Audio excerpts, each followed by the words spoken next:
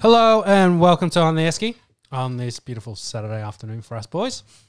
And On the Esky is an Australian podcast where we will go through all the local and then the international sports for the week and all the big stories. A lot of interesting stuff has been happening, especially in the cricket world and then in the AFL world. So we're going to cover all of that and much, much more today. Especially with a little bit of NRL, AFL news. There's some interesting boxing news going on after the Australian boxing card on Wednesday night. A little bit of soccer as well, and we will see what else comes our way. A little bit of NBA and F1. Yes. Last race as well for the year, so we'll talk about that as well when Pepe needs to go for his wee break. I'm going to get into the F1 next year. It's something that, always sort of been there, and I just haven't invested the time. And, it's something else to follow and get excited about. So I need to do my homework. Yeah. Of course, a bit of a change up in the lineup for today. Pepe, of course, is still back with myself, Sean. Yo. But no Pappas, and Jimmy the Chinaman is back to do our stats and to run all the laptop stuff for us. The best in the business. We did miss him last week. No offense to Christopher Pappas.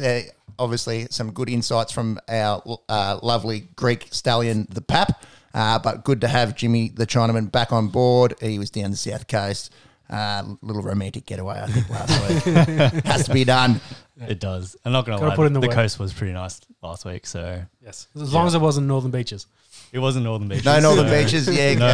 No COVID outbreaks for us here. Did listen to the podcast on the way home the next day, and you did all right. Thank you. Thank you. I liked excellent.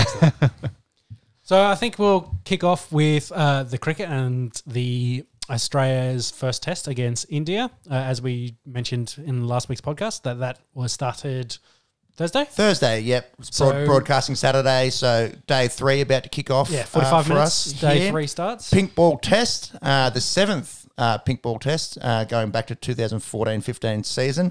Australia hasn't lost a pink ball test yet, which is a pretty incredible stat. 7 tests, 7 wins. Although there's this guy called Kohli, and he brings a really nice Indian side to Adelaide, and he's actually India won the toss. They elected to bat, and I think his record when he wins the toss is 29 wins from 31 tosses won. So pretty incredible stat line there. India bats first. They make 250. I thought, here we go. They're going to get skittled pretty early with Mitch Stark cleaning up Prithvi Shaw's poles with just the second ball of the game. And then the brick wall, Pujara comes out and makes a very slow 43, 160 balls face. That's the way he bats, sort of an old school test cricketer. Just the last time they came out, he actually batted for 31 hours through 4 tests. I think I've batted 31 hours in the last 5 years. Probably not even, actually. And yeah, he's just an absolute rock. He faced 1,258 balls last series, so to get him on 43, pretty good job by the Aussies. Kohli comes out, makes 74, and was looking really nice. Was scoring a little bit quicker than Pujara. Still a little bit reserved, probably by his standard. And then just the thing that's brought me the most joy out of anything probably in the last few weeks, he gets absolutely barbecued by Rahane. Rahane takes off for the quick single. He's hit it straight to mid-off. I think it was... It doesn't really take off. He takes like 2 steps. He took 2 steps. He says, yes. 2 steps, and then he's like, no. Yeah. And Kohli's just like, you fucked me. Pretty much, yeah. Big time barbecue. It was hit it to Mitch Stark there at mid-off, and just... had to get it into Nathan Lyon's hands. He takes the bails, and a massive wicket there for the Aussies, because Kohli, the way he was batting, looked like he was probably going to go well over 100, like go out and scored a really big ton. So take that little bit of luck. Yeah. Did you see that they could have had him probably, I think he was under 20 at the time. Where I was going to ask that. Yeah, he nicked it on his gloves, and Matthew Wade was very keen to do the chase and upstairs, but Tim Payne was like, I'm not so sure about it. Wade's probably was standing from, say, me to monks away from Kohli, which is about 1.5 meters away, considering where he was fielding. It's very unfortunate because It's strange for the wicketkeeper to not want to review that. They generally get a really good view and a really good feel for any deviation. So, yeah. But where it was, like, where his hands were on the bat, it kind of just grazed the underside of his fingers as the ball was passing through. And they can be tricky, those ones that just feather the glove, because unlike the edge, it doesn't make much of a sound. Yeah, well, on Snicker, I think they showed it barely made a sound, but you could see on hotspot there was definitely there. It hit the gloves. Yeah. So he would have known that. Yeah. Sometimes those real faint edges, you really don't know. If something flicks your gloves, you know. Yeah. You definitely know. Not saying that he should have walked. I think that umpires are there for a reason. You know, I've never been a big fan of people walking. Shout out to guys like Gilly that used to do it back in the day. But my conscience doesn't burden.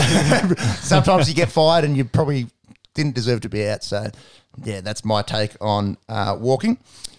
So India makes 250. We go. Actually, Mitchell Starkey was the best. Yeah, the best of the bowlers here. Had 4 for 53. He averages 19 in pink ball cricket, which is unreal. We see the amount he moves the ball around. Yeah, at night time. Yeah, like and that was probably something that lacked in that first innings. There wasn't really a whole lot of swing when they got that second new ball on the evening late of day one. Yep. It started hooping a little bit. Yeah. But that first ball, for whatever reason, it didn't seem to be swinging too much for the Aussies. And Cummins also got 3 for 48. They were the pick of the bowlers. Australia goes in, and, oh, my word, it looked like it was going to be a real disaster. They ended up making 191, pretty much off the back of a captain's knock from Tim Payne. He finished unbeaten 73. They were like 7 for 111, so they were looking like they might only make 130, 140. So 190... finished 60 runs behind the Indians. Pretty good result considering how it could have been. Well, I think they'd be quite happy with that considering both Payne and Labuschagne. Labuschagne, I think, got 47. Yep, yeah, 47. Mm-hmm. So, that's 140 between the two of them? Yeah, 73 plus 47 is 120. Yeah. So 120 of the 100. Yeah, 120 of the 191. So yeah, it's like 60% of the Aussie runs from two guys. Labuschagne was dropped on 12, should have been out, and then Payne, I think, was dropped on 17. Few drop catches. Should have been out. Mate, you could imagine where Australia would have been. When the Indians learn how to field, because their fielding was pretty woeful in the ODI series as well, when they start sticking some catches, oh my goodness, they're going to be so hard to beat in any format. Yep. What was going on with the Australian batsmen? Were guys throwing away their wicket, or was it a good bowling performance from the Indians, or a bit of both? I thought Wade and your lookalike Burns, I think, was the most unsettled. Wade looked like he could potentially go on, but he gets done by a really good LBW. And then, of course, Burns, which I think is probably what they're concerned with Burns, trying to play across his legs. Of course, hits him on the foot and he gets LBW as well. Just getting that leg stump. Yeah. The umpire ruled him out. They review it, and it was umpire's call, just grabbing the leg stump. New rules come in regarding the DRS, so 3 rather than 2 for both sides. And if it's umpire's call, they keep it. They keep their review. Yeah. Obviously, the bloke's still out, so Burns has to go there just grabbing the outside of the leg stump, but they keep their review. So it means there is more There was a shitload of reviews. I was trying to think of it. It was like, everyone's reviewing. When are they going to run out? But yeah. So obviously that rule change, is bringing a few more reviews into the game, and I don't mind that. It does slow it down a little bit. The purists seem to think, they tend to be a little bit anti-technology in terms of the game being slowed down. In a test match rather than a short, an ODI. I think it's fine. Yeah, I like it. You've got 5 days there, a couple of minutes to make sure the call's right. I don't mind it at all. And there were a few howlers in this as well. Like I know Nathan Lyons one, he had a massive inside edge on it. He got given out LBW and went upstairs. Of course, clearly he wasn't out. And I think there was one other one that very similar. But if I run through the batters, so Steve Smith gets out for 1. He was out there for about 30 balls and didn't really look like to I think try and attack the Indians, was trying to sort of get his eye in and ended up schnicking off from Ravi Ashwin to first slip. Yeah, so I think that's probably a good ball from Ashwin to get him out. Like, that's good bowling. He bowled well. Labuschagne to get out next. We didn't get out next, but he four. So Next to the bats. Next to the batsman. He got a good ball that stayed low that hit him in the legs. So kind of surprised him, I think. So I think that's a fair wicket. That was from Yadav, wasn't it? Yes. Umesh Yadav? Yes. And then, because I think Cummins came in next and he got a shorter ball that then bounced a lot more. So that was probably a good ball that got it out of the pitch, and he just tails up and goes to the guys fielding, maybe gully. No, that's probably not right. Past the slip cord and around the back there. What about the Travis Head dismissal? I think Travis Head threw away his wicket because he just spoon-fed it straight back to Ashwin. Yeah, you could see there was no mid-on there. He was trying to just use his feet and play it through mid-on, and unfortunately, just hit it straight back to Ravi Ashwin. It was probably one of the more disappointing dismissals out of the recognised bats for me. Yeah, I thought Cameron Green threw his wicket away. He was just trying to smash the ball out of the park, and then he just it got up on him a bit more, so he didn't hit it with the meat of the bat. He hit it with the top half of the bat, and he just got no weight behind it. To be hit, I think that ball, the execution, obviously no good. Got it high on the bat and a pretty good catch. Yeah, and Coley makes Coley. Yeah, they only dropped the sitters. Well, Coley didn't drop anything, so anything that went to him, he gobbled it up. Yeah, he sure did. So then that Green got out. Commons I've covered. Starkey, how did Starkey get out? Run out.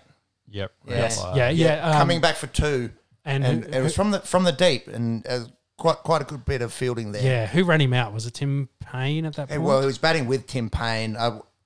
It was probably, I don't think it was Payne's fault. The Stark would have had the call to go back for two there. It seemed to be... on the coverage, so as soon as Payne hits it, he's going 2-2-2-2. So they've already made that decision.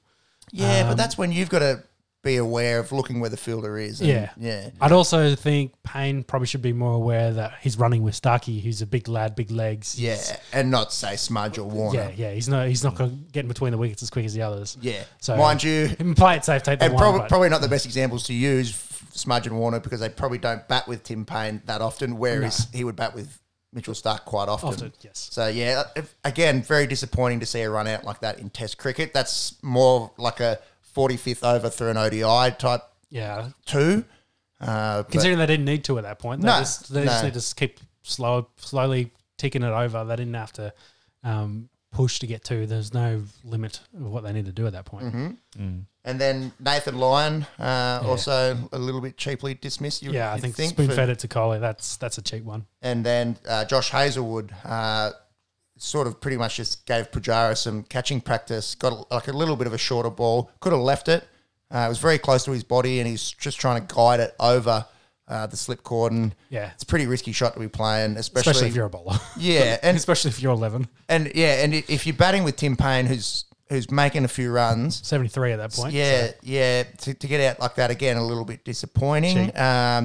Different story if it's Nathan Lyon and Josh Hazlewood out there. You'd probably just try and pilfer as many runs as you can at that stage. It was a little bit, to see Payne run out of support at the end there from his bowlers. It could have been a lot worse, but it could have been a lot better if they were able to support the captain there. Yeah, I think they could have easily have stuck in maybe another 20 if Hazlewood stays in. I reckon they could have made 200. So. Would have loved to have seen Tim Payne get his maiden Test ton. He's 36 years old. He's got 750s, high score of 92. Obviously, 27 more runs when you're batting with the tail is a bit of a challenge. It's a challenge, but you do see it sometimes when guys can manipulate the strike and their bowlers do support him. So he's still chasing that elusive maiden Test ton. Ravi Ashwin, best of the bowlers with 4 for 55, and Umesh Yadav into the Test team. Obviously didn't play in any of the shorter format games. He was pretty good, 3 for 40. Bumrah as well, 2 for 52 of his 21 overs. They could barely get him away in his opening spell. And just with that short run up and that action, he was really troubling our openers especially. So to answer your question, I think it was probably half and half. Half of it was definitely India good bowling attack to get the batsman out, but then the other half maybe threw it away a little bit. Yeah, they could have been better off. But it's interesting because where the pitch is playing, you always want to see the second team bat on it and see how they go. I don't think there's too much happening in the pitch. There's a little bit of up and down. That's probably about it at the moment. The spinners it's not turning huge amounts. No, I think there is just that little bit there for the bowlers in terms of the inconsistencies in the bounce. We'll see what it does today, day 3, playing on that with Australia having to come in. So, they were all out. So they bowled the last 7 overs, something like I think. that. 7 or 8 overs and last night. The ball was hooping, and Prithvi Shaw gets skittled again for just the 4 runs. A bit of a forgettable test match for him. Yes. And Cummins getting that wicket, of course. So, yeah, they resume, and we'll be able to chat about the result on the next episode of On the Esky. An awesome battle so far. Really enjoyed it. It's pretty different to the first, often the first test in Australia. Back in the day, it always used to be the Brisbane test. Yeah. You'd see an opposition team come down here and get absolutely trounced, and, the Aussies go out and make 500, and it'd be pretty one-sided. Yeah. Love to watch it as an Aussie cricket fan, but as a world cricket fan, really good to see these two teams just going at it, and shapes up to be a really great finish to the test. I think Australia really need to bowl well today if they want to get back into this test, because I think anything over 300 is probably not doable for them. They want to get them in that 2 to 250 range, and they already got a 50-run lead. So 59-run lead. I think I'll go less. I think they need to bowl them out for about 200 to be a really good. If they get them out for 200 a day, that'll be 250 in total. Is that what you're saying? Or, yeah. I think if they get around that, they're definitely in chance. They're chasing 300 maybe if they bat well, but anything over that, you're just like, they're going to have more than enough time to bat, I reckon. Time's not going to be an issue. This game's probably going to be over tomorrow evening sometime. Yes, I could very well see that. Yeah. Batting in the evening, very hard. So we will see.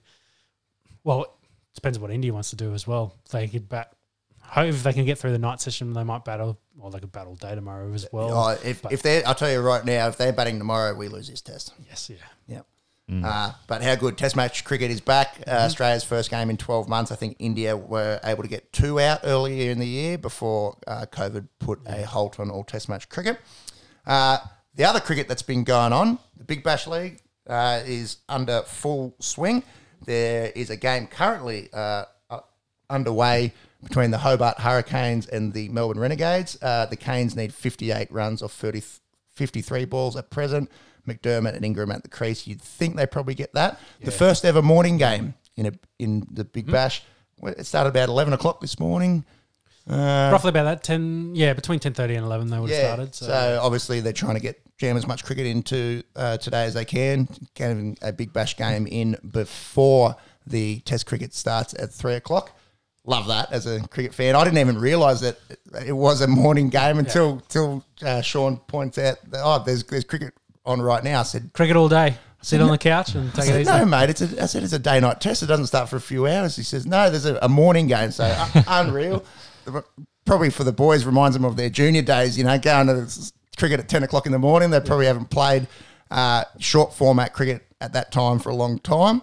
Obviously, Test cricket and Shield cricket, different story. But playing a 2020 and being done at 2 o'clock's pretty unusual for them. They're like, we're not playing under lights. What is this? Yeah. So.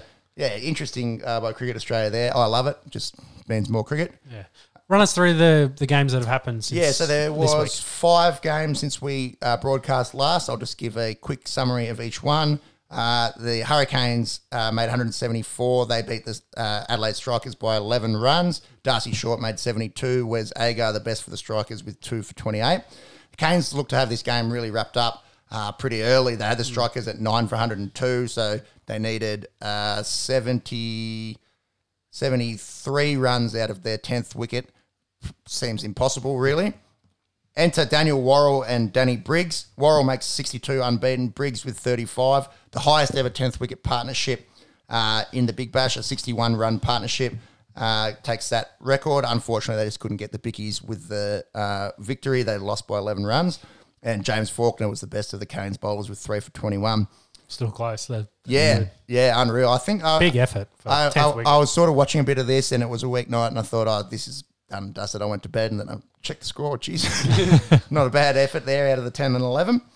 And then in Game 6, the Melbourne Renegades, actually another record happened here. They got absolutely destroyed at the hands of the Sydney Sixers. 145-run thrashing. The Sixers made 4 for 205. Josh Philippe, he's really good. He's got a Big Bash ton before. He went 5 runs short with a quick-fire 95, and Jordan Silk smoked 45 off 19 balls. In return, the Renegades got 60. Bowled out for 60. I think it's the second lowest score ever in the Big Bash. No batsman made more than 13 runs. and Ben Dwarsis and Steve O'Keefe were the destroyers for the Sixers. A game to forget for the Melbourne Renegades. Game 7 came down to Canberra. The Brisbane Heat made 6 for 178. They lost to the Sydney Thunder by 2 wickets in one of the more interesting games of the round. Chris Lynn smashed 69 off 44. John O'Cook and Dan Sams, the pick of the bowlers for the Sydney Thunder. And then with the bat, Dan Sams, after making his debut for the Australian 2020 team in the second and third games against India, went absolutely ham, making 65 off 25 and steered them to victory there. Jack Wildermuth, the best of the bowlers for Brisbane. Game 8 saw the Hurricanes play again. They made 146, not enough against the Adelaide Strikers. They ended up winning that game by 5 wickets. McDermott and Colin Ingram both made 46. And how about Peter Siddle? The 4th ever best bowling figures in the Big Bash, picks up 5 for 16. That's unreal. Yeah, don't forget about Banana Boy. He is still a pretty handy bowler, especially in the short formats. And Jake Weatherald made 68, Alex Carey 55 for the Strikers to steer them to victory. And then the 9th game between the Perth Scorchers and Sydney Thunder was abandoned after heavy rain in Hobart. The Scorchers had made 158 off their 17. Colin Munro and Ashton Turner, the best of the bats there, but no result out of that game. Was there another Heat game last night? I could be wrong. No. So the last 2 nights they haven't played because of the Test cricket, and now there's this game now between the Hurricanes and the Renegades, and there's another game tomorrow. I assume it's another morning game to avoid the clash with the pink ball test. Yeah. Did you see the Chris Lynn and I can't remember who the other batsmen were had to sit in the naughty corner because they what happened? Oh, they somehow breached one or several of the COVID rules that they'd kind of put in place. So they during the game they were isolating them, so they had to sit off to the side by themselves. So they just sit there in their pads, just waiting for their turn, just by themselves. The whole game, just lying on the sidelines by themselves. They go fine leg to fine leg in the field as well, staying away. Probably they had to social distance from everyone else. So yeah, they looked like they were in the naughty corner for the whole game. Very strange year we're having, isn't it? Well, there was also the chat about Mitchell Starc having to what did he do? He self-isolated last Friday before he came over to Adelaide, because if he hadn't done that last Friday for the cutoff, I'm not sure where he'd been that caused this, but they would have pulled him out of the field yesterday, so he wouldn't have bowled because they would have had to self-isolate him again and test him because he must have been in the Northern Beaches around the 11th or something. Okay. So they're concerned about him. Because I know so weird after they've already. I guess it makes sense. You want to limit the exposure, but after they've already been exposed to everyone, like obviously he would they've be already been in the locker team room, bus and locker room, and out in the field and giving high fives and squeezing bums. And it's very very strange, but. Yeah. But so it's probably I'm not sure who Brett Lee's commentating for, so it's caused issues for them because he's gone home because he lives on the Northern Beaches. So he's gone home from Adelaide so he can be home for Christmas, depending on what happens, because he doesn't want to miss Christmas with his kids. So, of course, they're now down Brett Lee. I'm not sure if he's on Channel 7. I think it makes sense if he's on Channel 7. Yeah, I think 7, yeah. So it kind of explains why Punter's probably carrying that commentary at the moment. Yeah. Because, it's pretty, let's go, say, with average compared to what Foxtel and /KO have been putting on. I tend to agree with that. Although after doing a few episodes of these, I have realised it is pretty hard to talk into a microphone for extended periods. True. So, yeah, I'll just say my personal preference is to watch Fox Sports commentary. Yeah, I think just the amount of technical detail, and they've got a lot more former players and a lot more big name former players. Like Punter's 100% carrying the 7 commentary. Like it's clear.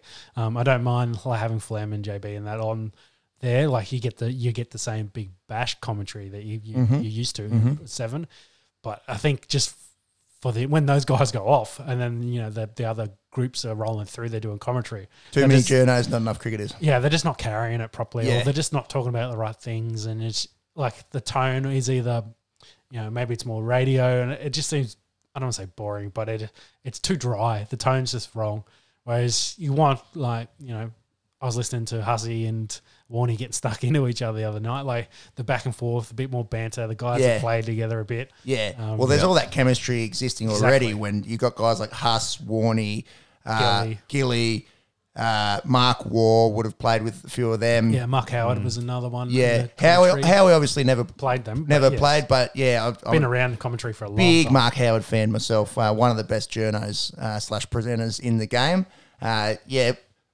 Probably Fox Sports for mine, but well, I think they when that Channel 9 split happened, they've taken let's say most of the A team that was Channel 9 have gone over to Foxtel instead of following it to the Big Bash and that to 10 and now to 7. So that wrap up our week in cricket just a bit. I believe so. I don't think there's anything else to tackle with the cricket. Can't wait. Otherwise, can't wait for tonight. Yeah. And Day 3 starts in 30-40 minutes. Not long at all. Go the Aussies. What's going on in the NRL? There's been a few rumours. Mostly rumours, of course, being the off season. There's talk about, as always, Brisbane gets a lot of media attention. There's a lot of, will we call them snitches? There's a lot of leaks, snitches, whistleblowers. No, we call them snitches out in the street, and you know what they get too. They get stitches. Or bitches, I forget which one. But there seems to be a lot of leaks that come out of Brisbane, and Brisbane, of course, makes the news a lot because they're one of the premier clubs. Like them and the Roosters are probably the top two. Well, yeah, in terms of membership and news potential. Yeah, but the Broncos always seem to have a little bit. Yeah, so, of course, the one rumour out of there is they're looking to move Matt Lodge, who's on a massive contract at the moment. And the rumour very much is they're happy to pay out over half his contract, which is about worth 1.6. I think his overall deal is like 5 years, 3.2. That's it. I didn't realise he was on such a big deal. Yes, because I think he played 1 year on his tiny contract, like he's back into football. Then the following year they gave him another deal and he did well that year, and then he got this big deal. Right. Then there was talk about him being the captain for Brisbane, and then all the hoopah and that came with that. Big off-season story didn't end up happening. But yeah, it sounds like either Walters is, because I think Walters was there when they brought Lodge in too, because I think Wayne was around. That was like Wayne's last or second last year. Yeah, I think you're right. That Matt Lodge was brought in. So he's obviously like, he's on too much money, and I don't think he was hurt a lot last year. He's not providing value. Let's spend that money elsewhere. To the point where we're happy to take a big loss on it, get rid of his contract, and we'll pay out half of it for the next probably 4 years. I think is what's left on it. Yeah, a lot. I don't know. I wonder what's gone on there. You know, if there's been a falling out or something. His play hasn't been that bad over the last couple of years. Yeah, probably a little bit quiet this year, but he was hurt a lot this year, so that's one of the reasons. I think 2019 he had a pretty big year. Yeah. So whether they're just want to get the younger guys in, and Lodge doesn't have a future there, who knows? But I don't think there's been any more talk about where he'll going. It's just Brisbane, if they're going to pay half his contract, want him gone bad. By the sounds of it. So we'll follow up what happens there. Of course, as we said, it is just a big old rumour at this stage. Yeah. And then speaking of big old rumours. The continuing rumour, and I think you said this on the last podcast. Yeah, it's been going on for a little bit now. Because Cameron Smith bought a house on the Gold Coast or around in that area. There's talk he may retire. He does, I think, have one. No, he's off contract, so his contract's actually ended. Yep. So he could go anywhere. So they're saying, well, hey, he's going to come to the Titans and play a year. The Storm owner said last week that, hey, I think he's going to retire. Or if not, he probably plays a year for the Titans maybe. Who knows? Big old rumour. It's one of the bigger ones at the moment. Obviously a massive name, future immortal. In some people's eyes, one of the best, the best. He's the best hooker, no doubt. You can't no doubt. And in some people's minds, the best rugby league player. Yeah. That's a completely massive can of worms that we won't get time to discuss today. But be very interesting to see if he does have a year up there. Maybe he's just going to retire on the Gold Coast. If I'm Cameron Smith, that's what I'm doing. Yeah. I just won the premiership. Fuck it, I'm retired. I'm going to go spend the time with the kids. Yeah, exactly. I'm going to move back up home and then take it easy. I think I've said it before on the podcast. You love or hate the bloke, you've got to respect the just the attrition that his body's been through during an the illustrious FN career, over 500 games between the NRL State of Origin and the national team. That is just absurd amount of rugby league, especially playing his position and even possibly a little undersized as a hooker. He would have made tens of thousands of tackles. Oh, definitely. And the amount of work he gets through, like you say, it's crazy. So, So if he does retire, is his next move media or coaching? Good question. well, because you had that whole big thing with Channel 9 a couple of years ago after they painted him pretty badly after the, I've forgotten the Newcastle bloke's name. Is it McKinnon? Yeah. Alex McKinnon. Alex McKinnon. Like, yeah, Channel 9 kind of got stuck into him and, it was all heat of the moment stuff and we won't go into that detail, but he gave him a big cold shoulder to the point I don't think he did an interview with them for about 3 years. I didn't realise it went on for that long. Yeah, I think it was a very long time. Like, it was a very long. So towards, I think it was not last year, maybe the year before, he started opening up. I think he did, might have been even towards the end of his Origin career, which was that 2 years ago? I think it's roughly around there. Like his last game, he did an interview before the end of it, just say his farewells, etc. That was last season, so 18 months ago. End of 2019 was his last Origin. Yeah, so and I think that was like his first. That was the only interview he did that year for Channel 9. Yeah, and some of the stuff that was said about that incident, obviously a horrible accident. Yeah, definitely. Just really garbage journalism in my opinion. No one ever wants. That was a horrible thing that happened to Alex. It's actually doing really well in his rehab. Oh, he keeps going as well. And I think his wife is having a baby or may have just had a baby. I'd have to double check that. So all the best obviously to Alex, but just really gross journalism to even be saying anything to do about Cameron Smith's involvement in but that. You could see a much bigger difference this year because he did a lot of pre-match and post-match interviews with Storm. Yep. He was on the commentary for some of the definitely the Queensland State of Origin, the one in Queensland. He was there on the cast. I can't remember if he did the other two because I know he definitely did the one at Suncorp because he was there with JT and King and that. He didn't do the other two because they were based in Queensland, remember, for the season. Yeah, that makes sense. The latter end of the season. Yeah, because he wasn't going to go to Adelaide and then, of course, didn't want to go down to Sydney. So, the mate said that they were stuck in Queensland. So, my point being, he's kind of redoing that, say, relationship with Wynn, getting more involved in it. Be interesting to see how he takes to that, whether he's like Cooper Cronk and gives some insights, whether... I don't think JT's super great as the colour on his calls. Like, he's good enough, but he doesn't add as much colour as some of the others could. Just love his laugh, don't you? Yeah. Like, he's not like, I think Andrew Johns is the third colour is kind of what you want to kind of get to. Yeah. Because, I think usually the crew, I believe, is Rabbits, Gus, and Johns, I think, are the three. Or John slides out for Sterlo occasionally. So, and Freddie running the sideline. So, that third colour position, I think, is where you kind of want to see whether Cam could get to that. Because I don't think he's going to be running the sideline. Because that's usually the funny blokes kind of position. Yeah, that's right. Sam Thaiday kind of thing running along there. Maybe he could have Gus's job. I'm sure a lot of people in Australia wouldn't mind that. Anyway, so, we're getting highly speculative. Highly speculative, but I think as long as he keeps progressing, he seems, from what I've seen, like he seems good enough. He can talk the talk, got a lot of stories. Obviously, there's again the rumours about his relationship with Cooper. So whether he joins Channel 9 or Foxtel, because I think Cooper's at Foxtel at the moment. So maybe he doesn't want to go there. Like, who knows?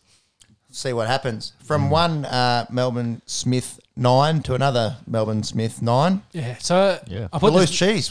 They're going to move him on? I think so, because I just wanted... The note I put here is to confirm that Harry Grant is actually going to go back to Melbourne. So they've confirmed that he will be the 9 next year. Okay. So maybe that rules out a spot for Cameron. So that again pushes him more towards retirement because they're like, hey, Harry Grant's going to be our 9 next year. That's what we're going forward with. Brandon Smith is probably a great number 2 guy. You can come off the bench, play a lot in the second row if you want. But I think I think Smith wants to start somewhere, so they're looking to move him as well because I think they've got another bloke there that can play 9. Jeez, they have some depth. Yeah, they've got some huge depth for hookers down there. So, yeah, it looks like he's going to be moved on, and talks probably somewhere in Queensland. I think Smith wants to go back up north because I think he's from there originally. Right. As a lot of the Melbourne guys are. They get fed down there. Mm-hmm, mm-hmm. And another guy set to leave the Melbourne Storm at the end of the 2021 season. We've spoken a lot about it on the Esky so far. The Fox, Josh Addo-Carr, he's signed, put the pen to paper with the Canterbury Bulldogs. He's on a 4-year deal valued at about $2 million. Probably don't need to spend too much time on this because it's been a... It's exact as we've covered it. Like hot point of discussion of ours. He's put pen to paper, so it's official. Yep. Whether he plays wing or fullback, that's probably the next interesting. Well, he's on winger money there. Maybe he'll want to play a little bit of fullback, as we've spoken about. Would be interesting to see him in the one. What's going on in the AFL? It's not overly much. Probably the biggest story that come out of the AFL this week was with Eddie Maguire has decided that he's going to step down as president of the Magpies at the end of next year. So he's given them 13 months notice, I think, in total. Because he didn't want to just quit and then they have to find some bloke that's then going to struggle and make a lot of mistakes and always be compared to what Eddie had done for the last 22 years. It'll be 23 years by the end of this season. Huge shoes to fill, obviously. Eddie Maguire synonymous with the Collingwood football team. So whether they hire someone and bring him in or they've got someone there they think's going to take over. Yeah, maybe Eddie's mentoring someone there. He'll get 12 months of Eddie mentoring to kind of take over the club as president. Interesting kind of timing as well because really there's nothing out there to say why Eddie's made this decision. Of course, he's been there a long time. He's now in his 50s. 56, whether his commitments with Millionaire and his radio and all the other stuff finally he's had enough, or whether there's a little bit of chat in the background about they're trying to move him on or he's doing too much other stuff instead of focusing on the Magpies, who are in very much a full rebuild at the moment, trying to clear out their lists and get a whole bunch of young blokes in. So whether that's part of it or he's not happy with the direction and he's going to move on, or just, 23 years, let's do something different. Obviously a highly polarising figure, Eddie Maguire, so who knows what's been going on in the boardrooms there, if it's his decision or if it's sort of someone's forced his hand. Yeah, maybe he's getting less fingers in like the club side of it, and he's got a bit more on the administration on the house side of it than the roster, I mean. So, yeah, who knows really.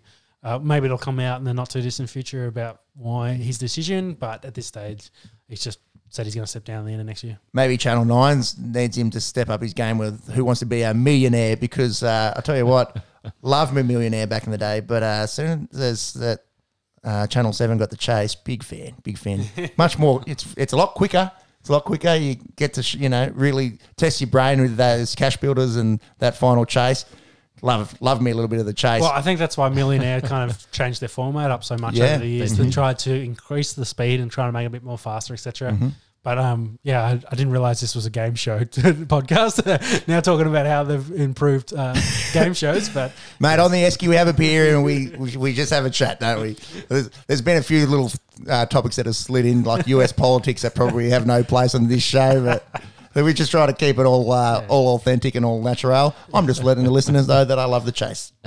End of discussion.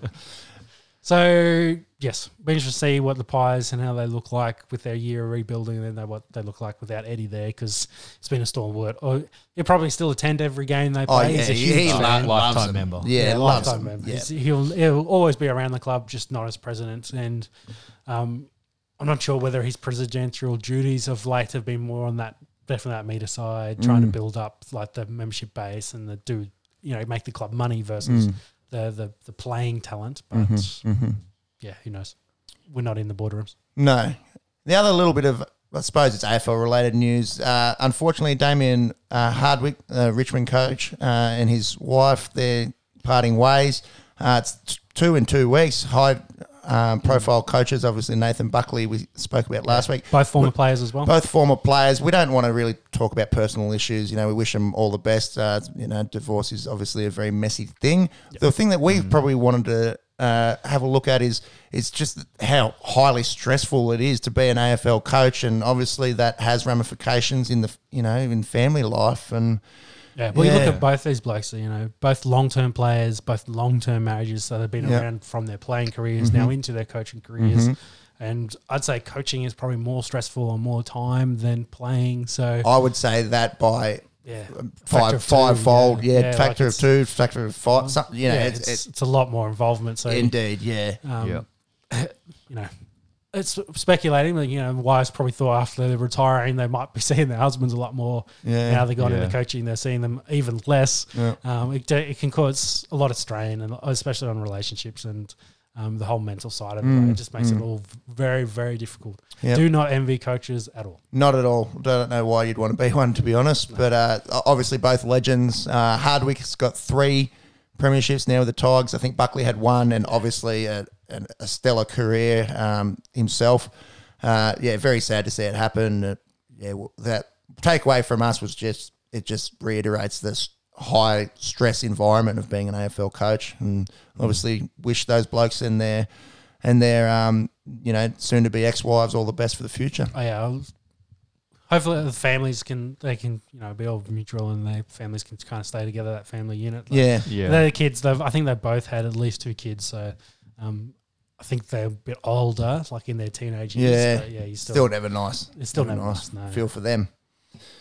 But other than that, pretty quiet really in the AFL. It's coming into Christmas. I don't think they start their preseason until next year. Some of them are probably in the gym, but nothing. Oh no, sure. There's been trainings. There's been a lot of trainings, but I think they're all obviously on breaks now. The AFL draft was probably the last big news out of that, and all those young blokes will be moving around the country getting settled. Hopefully can move around the country and get settled with all the stuff that's going on, and for sure be around family for Christmas.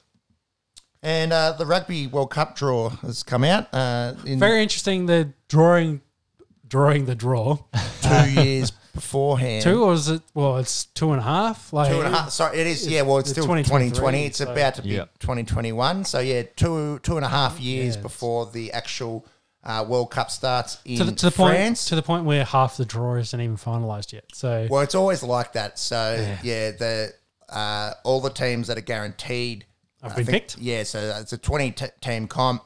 There's 12 teams that are guaranteed, so they've all been put in their groups. Yep. The Wallabies get Wales and Fiji, which is the same group. I think it's the same as last time, isn't they it? had the same group as they did last World Cup. Mm-hmm.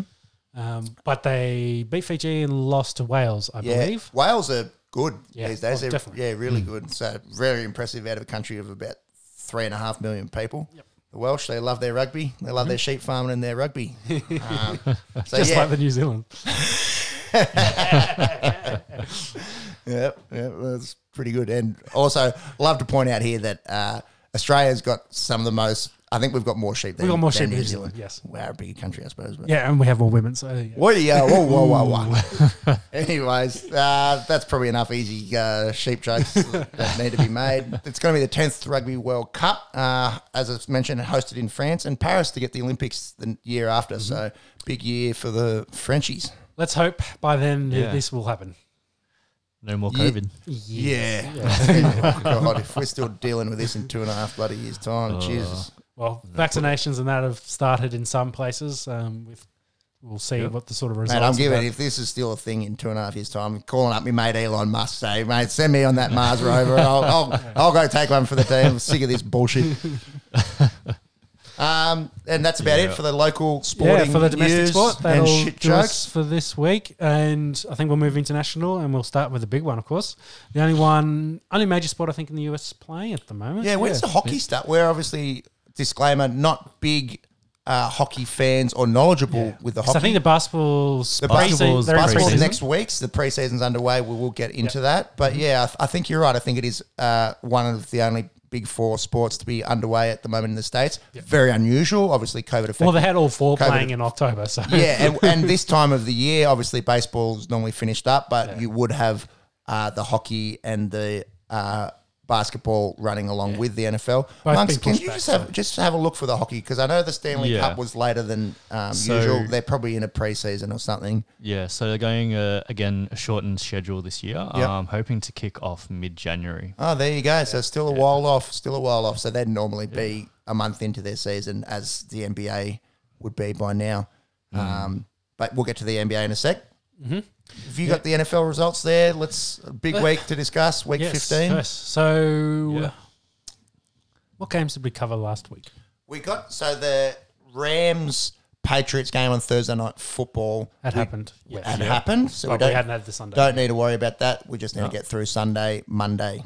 Yeah. All right, so easy. Start with Sunday. Let's start off at the top of Sunday. So, first game we have Chicago at home smashing the Houston Texans 36-7. And this is on the Esky Classic. It was made some comments about Mitch Trubisky's quarterback play, which had been pretty ordinary.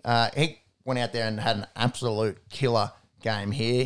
He must have listened to the podcast himself, get some fire in the belly, say, oh, geez, these three idiots from down under don't know what they're talking about. I'll show them, guys. Goes out, throws 267 yards, 3 touchdowns, no picks. The Bears really dominate this one. Well, I think the Bears in this played like they did when they went 5-1 to start the year. That's right. Play really, really good defense and, get the turnovers, get the ball back, get lots of 3 and outs, etc. Give your offense lots of opportunities where they can then, and in good situations so they can score points. And the Bears did. And Texans, we said they've improved since they fired their coach, but they're still probably in the bottom 10 of the league this year. Definitely in the bottom 10. They're not one of the better teams this year. year. And their defense just isn't the same anymore, is it? JJ Watt and a bunch of who. Yeah. Especially, they've got Roby out suspended. Will Fuller, of course, out suspended. So they're down a few blokes. They lost David Johnson, got COVID like a day before this game, so he was out. They're not a great club. So the Bears demolished them. Absolutely. What was that next game? Well, speaking of demolishing, to continue on, we had Dallas Cowboys beating Cincinnati Bengals 30-7 in Cincinnati. We all picked this one. Obviously, Joe Burrow's injuries really derailed them. So. Dampened, the Cincinnati Bengals' otherwise lackluster season. We all picked the Cowboys and they took care of business. Yep. Was it the Red Rifle back for this one? Yep. So that was our point. Of the two teams, they were the one with the real quarterback. So they won this game. And Brandon Allen did okay though. 27-36, 217 yards. Yeah, not bad at all. Compared to Dalton, who had 16 for 23 for 185. Yeah. Do they run the ball well then? They must have. They split it. Zeke and Pollard split it half and half because Zeke's got a calf injury at the moment. But both teams got 101 yards. On the ground? On the ground, yeah. So maybe a bit. Hard to pick this game. Yeah. Where's those extra points come from? They did have 2 defensive touchdowns. There we go. That'll do it. So that Cowboys defense, which everyone's been really destroying this year, coming up with a really nice game there. They've been better than in the last month than they were at the start of the year. But horrendous. They've got a lot of some of the guys that got hurt back as well. So they're both their linebackers, Lee and I've forgotten the other one. Van Der Esch. That's the one. They're both back, I think, playing. So getting some talent back on their defense. And could still win the NFC East. They're a game back. I think they're a game back from the football team. And the Giants, I think, are up there. So we will get to the results shortly, but there was 3 wins from NFC East teams with the Eagles upsetting the Saints and the football team also getting the win against the 49ers. Yep. So next up we had the Miami Dolphins at home losing to Kansas City Chiefs 27-33. Pretty close game. Yeah, Dolphins did better than we thought we would. Yeah. Well, they picked off Mahomes 3 times. That defense is actually really good. We thought the Chiefs would probably do this a bit easier than they did. Watch out for those Miami Dolphins. If they can win another game or two, it looks like they'll play playoff football. And if Tua can sort of be a bit of a game manager and just sort of rely on the back of that defense, maybe they could get a win in January. Yeah, most likely going to be second in that division, of course. But this game also for Mahomes opened the window, opened the door a little bit for Dangerous and Rodgers to get back into the MVP conversation. Yeah, well, especially with Rodgers having another really nice day. I think I had a look at the MVP betting from our friends at Sportsbet, unofficial sponsors. Still waiting for the call. I think Mahomes has gone out to about $1.60, which is the longest he's been in a while, and Rodgers is into $2.50. I think Russ's intercepts probably is going to So that's kind hurt of him. That's probably what it brought back, because I think touchdown wise they're all very similar. Yeah, they're all high 30s. Yeah, I think Russ is at 12 intercepts. at the 12 moment. picks. Mahomes would go to 5, and I think Rodgers is still on 2. Yeah, he'd be either between that 2 and 4. He's on 4. Yeah, Yeah. I think he had a 1 or 2 in the That's last why we got the Jimmy the Chinaman. He's the best in the business. He's 39 touchdowns, 4 picks. Rodgers. No, I think he's a bit less. He's 30. I think he's thrown 39. I'm pretty sure he's thrown 39. 39? 39. That's 39 and pretty 4. crazy. That's a good. Yeah. That's So again, that touchdown record of which is 50 or 50, 55. 55. Yeah. So I think Danger Russ is the only one that'll get close to that. So that's 3 games to go. That's probably not in danger, you'd think. Because I think Russ is on 42 touchdowns. Yes, he's got 36 passing. And so that's Sorry. yeah. That's wrong. Yeah. 36 passing. So I thought he had more. He's really slowed down over the last few weeks. Yeah, because he was on fire the first. And I think 8. Mahomes is at 37 or 38 touchdowns. Yeah. So you'd still think, obviously he's a $1.50 favourite. You'd think Mahomes should get the MVP this year. In terms of what he does that no one else can do, I love the Packers and Aaron Rodgers, but Mahomes just does stuff that no one else can do. I think he was in my dream the other night. It was not one of those dreams. Oh, yeah. I was like, what sort of dream was this? No, I was just dreaming about football. It wasn't one of those dreams. But yeah, he's unreal. And every single game, obviously, probably had his worst game of the season here, getting picked off 3 times, but an absolute pleasure to watch. What was our next game then? So next game we had New York Giants at home losing to the Arizona Cardinals 7-26. Yeah, we thought this game might have been a little bit closer than it did turn out. Shout out to the Greek freak, Chris Pappas. He said the Giants were an anomaly, beating Seattle the week before. He said go Cards 14+. They obviously win this game by 19. So if any punters out there followed him, you would have had a little win. Kyler looked pretty good. Getting better. He had over 50 yards rushing for the first time, I think, in a month. So, Okay, yep. because of shoulder, I think he hadn't been running as much. But with now getting more healthy, hopefully he can keep it going and help my fantasy team. We're going into the semi-finals in fantasy football this week. With the 49ers losing and the Cards winning, probably think the 49ers are done, and there still could be 3 teams from that NFC West which make the playoffs. Yep. Next one. Yep. So after that, we had Tampa Bay at home beating the Vikings 26-14. Defense has sort of stepped up here. I think both teams were able to run the ball pretty well. I think Ronald Jones had 80 yards and a touchdown. Dalvin Cook had over 100. He's got the COVID now, though. He is on COVID. And whose team was he on? Pappas's. Yep. Yeah. So Fancy. Ronald's got the COVID, and Leonard Fournette hasn't been playing. Who are they going to have? I think LaShawn McCoy and McCoy's still there. and yep. Kayshawn Vaughn. Vaughn. Yeah, so one of them will He get got the a lead role. top You wouldn't think McCoy at his age. They sort of use him as more of Third down back. third down back. So maybe Keyshawn Vaughn gets the start this Sunday for the Bucks. Vikings are probably done now, or I think they are done. Oh, they're cooked. Yeah, Yep. they're not going any further. And the Bucks should be there in January. Hopefully. Next one. So after that, we had Carolina at home beating Denver. Sorry, Wrong. losing to Denver. You had one job. Waiting all week for this. Yeah. Losing to the Denver Broncos 27-32. Much to the enjoyment of Sean Redbeard Gould over here. Yeah, Yeah. definitely. And So Drew Lock Drew had, Lock, yeah. had the best game, probably not just of his season, but of his career. Yep. He had Well, it's his first 4 touchdown game. first 4 touchdown game. He had 280 yards passing, didn't turn the ball over. Looked really good. Yeah, it was a really solid game. It was a big step for him. He took a lot more. Well, I don't want to say he checked down a lot, but he took a lot more of what the defense gave him. Didn't play the hero ball and try to force things. He just If the guy was covered that he was trying to throw it to, he actually brought it down, which was good to see. It's the first time he'd done that, which had led to a lot of his intercepts. So that was good, which then helped a lot with trying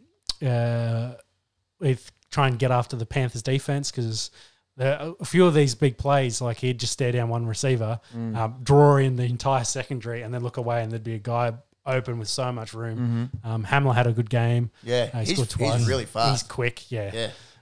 So using that benefit, of course, and the run game supported him enough to keep it going, and the defense played well enough to keep the Panthers. Panthers actually got closer in this game than they probably should have. In about the third and fourth quarter, Denver defense kind of let up a little bit, and then they got 2 touchdowns to get really back into this game. But then they clamped down towards the end of the fourth quarter and shut them down and got the win. So the interesting stories of this, Bowles, McManus, and Fant, I think, got some form of food poisoning. So Bowles didn't play. Fant played first 10 snaps and then did a run out of the bathroom and wasn't seen again for the rest of the game. McManus missed 2 extra points. Yeah. And there's some jokes floating around that maybe he was shitting himself a little bit while out there. Clenching a bit hard. He's unwell and not playing this week, and they've brought in a kicker from the XFL. So the leading XFL kicker is going to play a kick for Denver this week. There you go.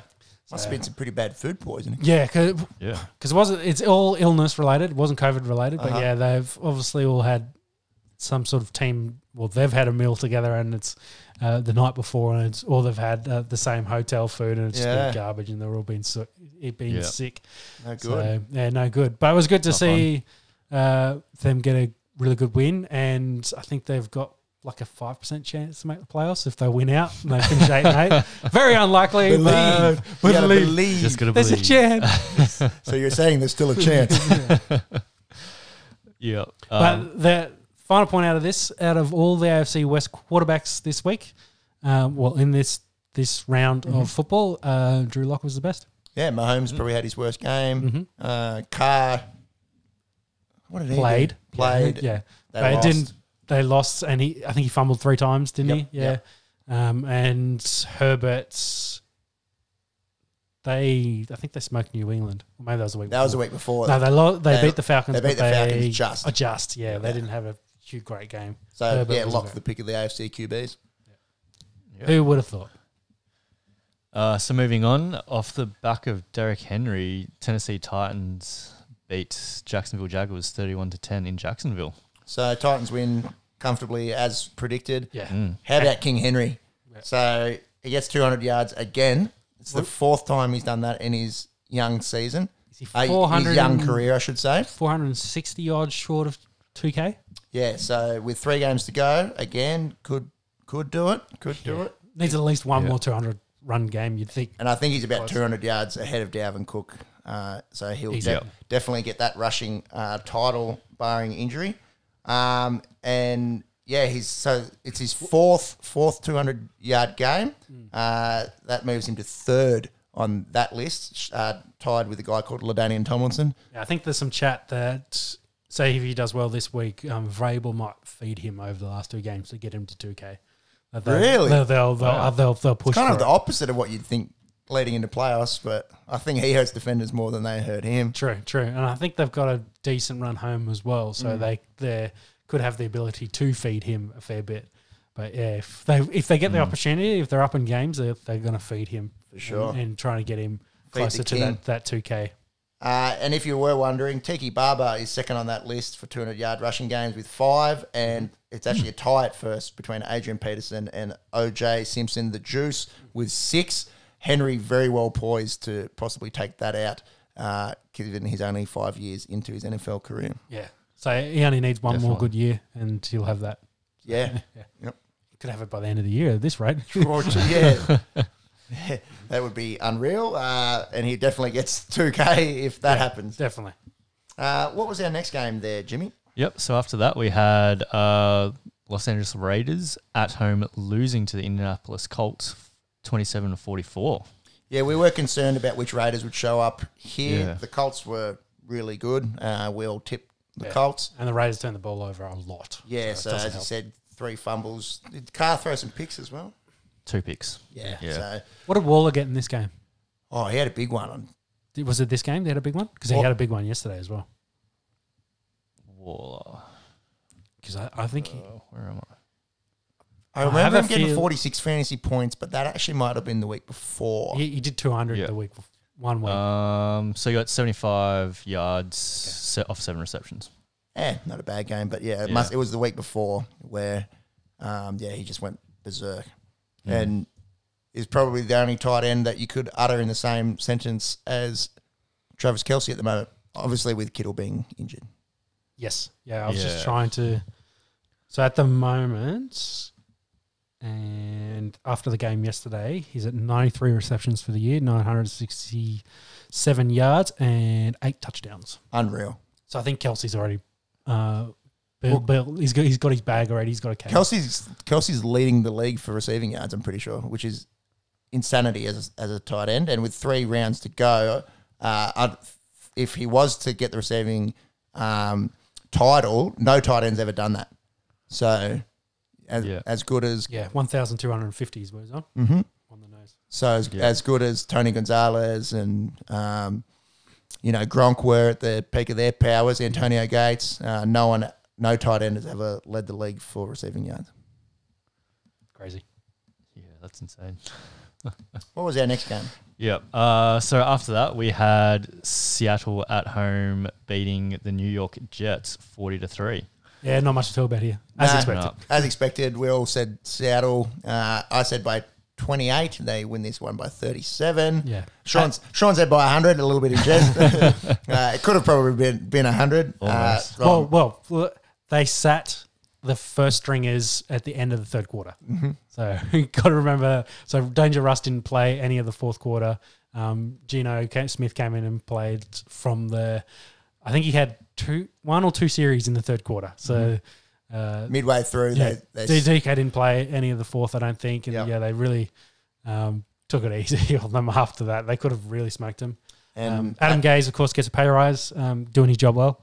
Taking for Trevor, that is. Yes. And Gaze still has his job. Mm-hmm.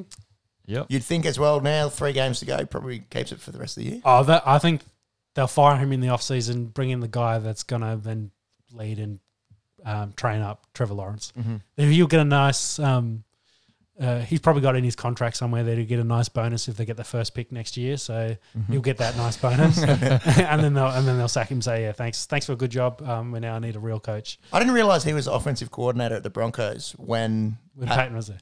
So, Peyton was there. Yeah. So on Peyton's recommendation, that's how he got the job at the Dolphins. So maybe he was just a very good yes man to Peyton. So Peyton, you run it, and they had a pretty handy receiving crew back then as well. They had to run the Peyton Manning offense. So which he'd already done for 20 odd years before then. So. Had a bit of experience, Yes. Omaha. Yeah. What other games did we have? There's a few. There's a few more to go. So after that, we had Detroit Lions at home losing to the Green Bay Packers 24-31. As expected. They probably did a little bit better in this. Yeah, did better. Closer game than what I would have thought. And there was probably a period there with about 5 minutes to go where it looked like the Lions might actually clinch. Didn't they smoke victory. them early and then the Lions kind of got back into this? Yeah, they did. They went out, I think it was like 28-3. Or no, 24-3 or something. It was 14-all by half time. We have no idea. Well, obviously, us boys haven't done our research too well. I was watching this game as well, so where I got that in my head from, I don't know. We just assumed they smoked them. Lucky we've got the best of the business, Jimmy the Chinaman. I was thinking of the Bears game, which was the week before. I watched that as well, and they got an early lead out against the Bears. Yes, this was close throughout, and Rodgers had another really nice game, putting his hand up for. And I think Tonya's scored MVP. Yeah, Robert Tonyan. In the last 3 weeks, he's had a touchdown. I think so, and he's got 9, I think, on the year. So breakout year for Robert Tonyan. He did get 4 in one game, so yeah, that tends to help. He's good mates with George Kittle, apparently, and looking like he'll be off to his first ever Pro Bowl come the end of the season. Packers also with the Saints losing, they go to the number 1 seed in the NFC, and that is massive this year because of the 7-team playoff system. the number 1 seed is the only team that gets the first week off rather than the first 2 seeds. Yep. So it will be an interesting battle there between the Packers and Saints. So to see so does who 2 will- play 7 then? So Yeah, how so works- then two plays 7, 3 and 6, 4 and 5. Yeah, yeah. How it works after that, I've got no idea. Yeah. Because then there's 3 games the next week as well in each conference. Yeah, because I assume it's probably then reversed because you wouldn't have the winner of 2 versus 7 play number 1. You'd have they'd play whoever was the 4th seed, I guess. Yeah, we'll get our head around it in the next few weeks and be able to discuss in depth in a few episodes' time as we come into NFL playoffs. Yeah. So on the Saints, they were away in Philadelphia, losing 21-24. Jalen Hurts, Hurts. the first time he gets the Official start, the yep. official start. Yep, not bad. 17 for 30, 167 yards. Yeah, it was more He's running the really damage with the legs. Yeah, he had over 100 rushing yards, rushing yards and as well, Miles yep. Sanders went off as well. He had a huge run, I think. 1 for 80 run yard, I think, there Yeah. for Miles Sanders. Yep. That Saints defense that we obviously has been a really good defense, looked a little bit vulnerable against the run here, and yeah, probably the upset of the round. They played a lot, which didn't help because I don't Yeah. think Taysom did enough really to maintain possession. Like he had to throw the ball on this. I think he threw a pick. I don't know if they lost the ball fumbling at all, but it's actually the first time he's had to really throw the ball a lot, and he didn't look that bad. They got he got nearly 300 passing yards. They just couldn't really convert it into points. Did you see your boys out for this week? Oh, Mike Thomas. Yeah. Look, to be honest, it's a consolation game. I don't really care that much. What's wrong now between fighting and COVID and hamstrings? I think it's and- hamstring again. Dear Or Lord. it's ankle. Has he been the biggest disappointment out of a player this year? Maybe CMC. Yeah. If you're going for a fantasy player, the Yeah. number 1 Fantasy. pick playing four games. Well, I suppose this year. Saquon ripping his ACL probably hurts, but True. Yeah. yeah. In terms of a guy that actually, CMC's been actually blue balling has, the last has month. played a lot. Yeah, had potential to be on the field a lot of time. Yeah. Pretty much cost me a spot. Oh, Taking him in the first round, I did have the 9th pick, and a lot of the good running backs had gone. I think Dalvin Cook was still on the board. Well, if Cook wasn't, Derrick Henry was. Cook, I think, was a keeper. Okay. Yeah, because I think Henry went 5. So I think by the time you picked, I didn't have a I think you had the pick of Surely, the first wide surely receiver. Pep's 3 months ago wasn't that dumb to pass on those 2 guys. Given Mike Thomas's season last year, probably didn't seem like the worst choice. Yeah, it doesn't help that Drew Brees got hurt as well the last Correct, month. yeah. So There's chat he might be back soon. he's playing this week. He's Official. starting Name this week. starter? Yep. That is ridiculous after breaking 13,000 ribs or whatever it was. So Dawson, don't change your lineup. If you listen to this, Yeah, I hope you are listening to this, Dawson. I'd rather you win this. no, fuck you, Joseph. Good luck to everyone going into NFL fantasy playoffs this week. What was our last 2 games? We had Sunday night and Monday. 2 on Monday night, wasn't there? No, so we still got 3 more games to go through for Sunday. and Oh one my more God. for- I'm all over the on shop Monday. today. Yeah. All over the shop. Yeah, that's all right. We kind We'll get of back covered on 2 track. of them, I think. So keep going. Yeah, we have. So next up we had Atlanta Falcons at LA Chargers losing 17-20. Chargers find a way to win in this one, Yep. as they did yesterday as well. So Yeah. they're Yeah. starting to find winning ways, which would be good for Matt them. Ryan threw 3 interceptions. Unlike Matty Ellis, turn the ball over like that. Well, we had Bosa in his face, probably didn't help. So yeah. True. He's not a great quarterback under pressure, as we've noticed. So moving on. Speaking of disappointments, Falcons are pretty disappointing this year. They've been garbage this Their year. defense is Shocking. horrible. But yeah, Hard Gurley- division to play in. Yeah. very difficult division. Gurley's done nothing for him. He's Gurley, been- That's probably very been true. a little He's bit, been little bit hurt underwhelming. Yeah. with knee issues, of course. So Yeah. Moving on. So moving on, we had the 49ers at home losing to the Washington football team 15-23. We all pick the football team here. A lot to right. play for. yeah, That defense is nasty. yes, and I think that's probably what kept him in this game because Alex Smith, I don't think, played the second half because he's had an injury to his calf, but it's hit the calf on his bad leg, like the leg that's had a lot of surgeries on it. So took a lot of precautions. He seemed to be moving around Orion sidelines. Was there for basically the whole game, but he just didn't play. What is it his bad leg? Yeah. It was his cuff on his bad leg. Okay. So Haskins played the rest of that game. I think they're 50-50 on whether he's playing this week. Right. Because, whether they go with Haskins or whether they'll play Alex Smith. Is Kyle Allen still out? Yes, I think Kyle Allen's done for the year. He broke his leg. Or ACL, one of the two, or something in that knee-related area. But, I think Allen's done for the year. Right. So it'll either be Haskins, who started the year as the starter and then lost his job to the subsequent two quarterbacks we just mentioned. So Alex Smith will maybe get the run here, or they might rest him a week. They kind of can't, though, because they really need to win. But we'll talk more about that, who they're facing this week when we get to it. That's it. But that was really the only big story that came out of this. Otherwise, Chase Young had an awesome day. So could be Defensive Rookie of the Year with the stats he's putting up at the moment. I'd say probably we'll get that. Yep. Not bad for a number 2 pick. Yeah. So after that, we had Buffalo Bills at home beating the Pittsburgh Steelers 26-15. We all went Buffalo here. Steelers, after going 11-0, have lost 2 on the trot.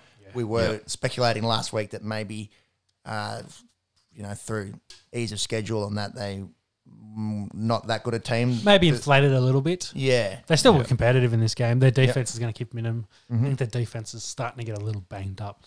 So we'll have to see how they go.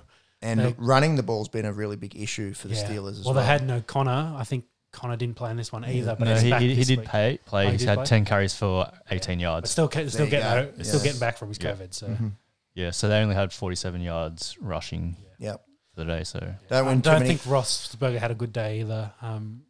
Juju was very quiet.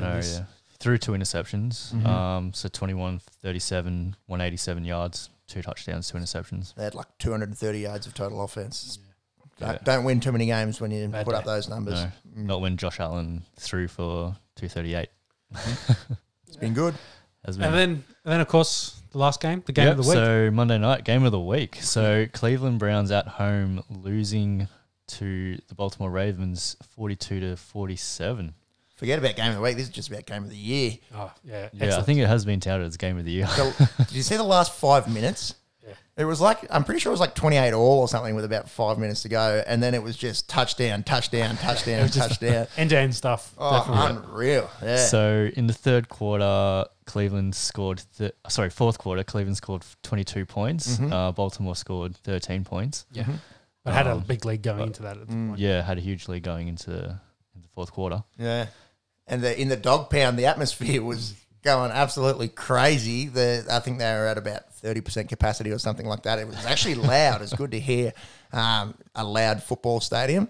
Lamar gets hurt, or he has cramps, actually, and he goes off. Cramps, or did he need to do a big poo-poo? Maybe. That's the joke. Some food poisoning himself. Yeah, he had to relieve himself. But it looked like he wouldn't play out the game. But then, who was it? Was it Tracy something? Yeah, Trace McSorley. Yeah, McSorley. Looks like he's done for the year, so I think he did his ACL. Poor fella. Yeah, poor fella. And then they're like, well, who's our backup quarterback? Because I don't think they had anyone else. Yeah. RG3, of course, was hurt the week before. Yep. So Lamar puts on his Superman cape, runs back out. Wipes himself off, and there he goes. And on that... and he looked good. Like it was the first play that he was back, wasn't it? Because it was a third down play where McSorley gets hurt and Lamar comes back on 4th and 5, rolls out to the right. You go, he's going to run for the first down. Nope. Hollywood Browns wide open, tosses in the pigskin, they score. And then I think Cleveland score again after that, and then Lamar has to take him down at the end. And then the game ends on a weird safety, which is because it was 45-42. Yeah, well, Tucker hits the 55-yard field goal to take the lead. Yep.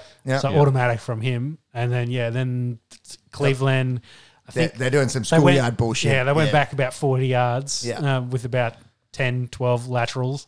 And, it ends on a safety. So. You know what would be interesting here? Some sort of rugby league type... Yeah, if these guys knew how to throw like lateral, that, they just don't draw and pass. None of them have played rugby. So. Every Australian that follows the NFL always thinks about this. Obviously, it's its own game.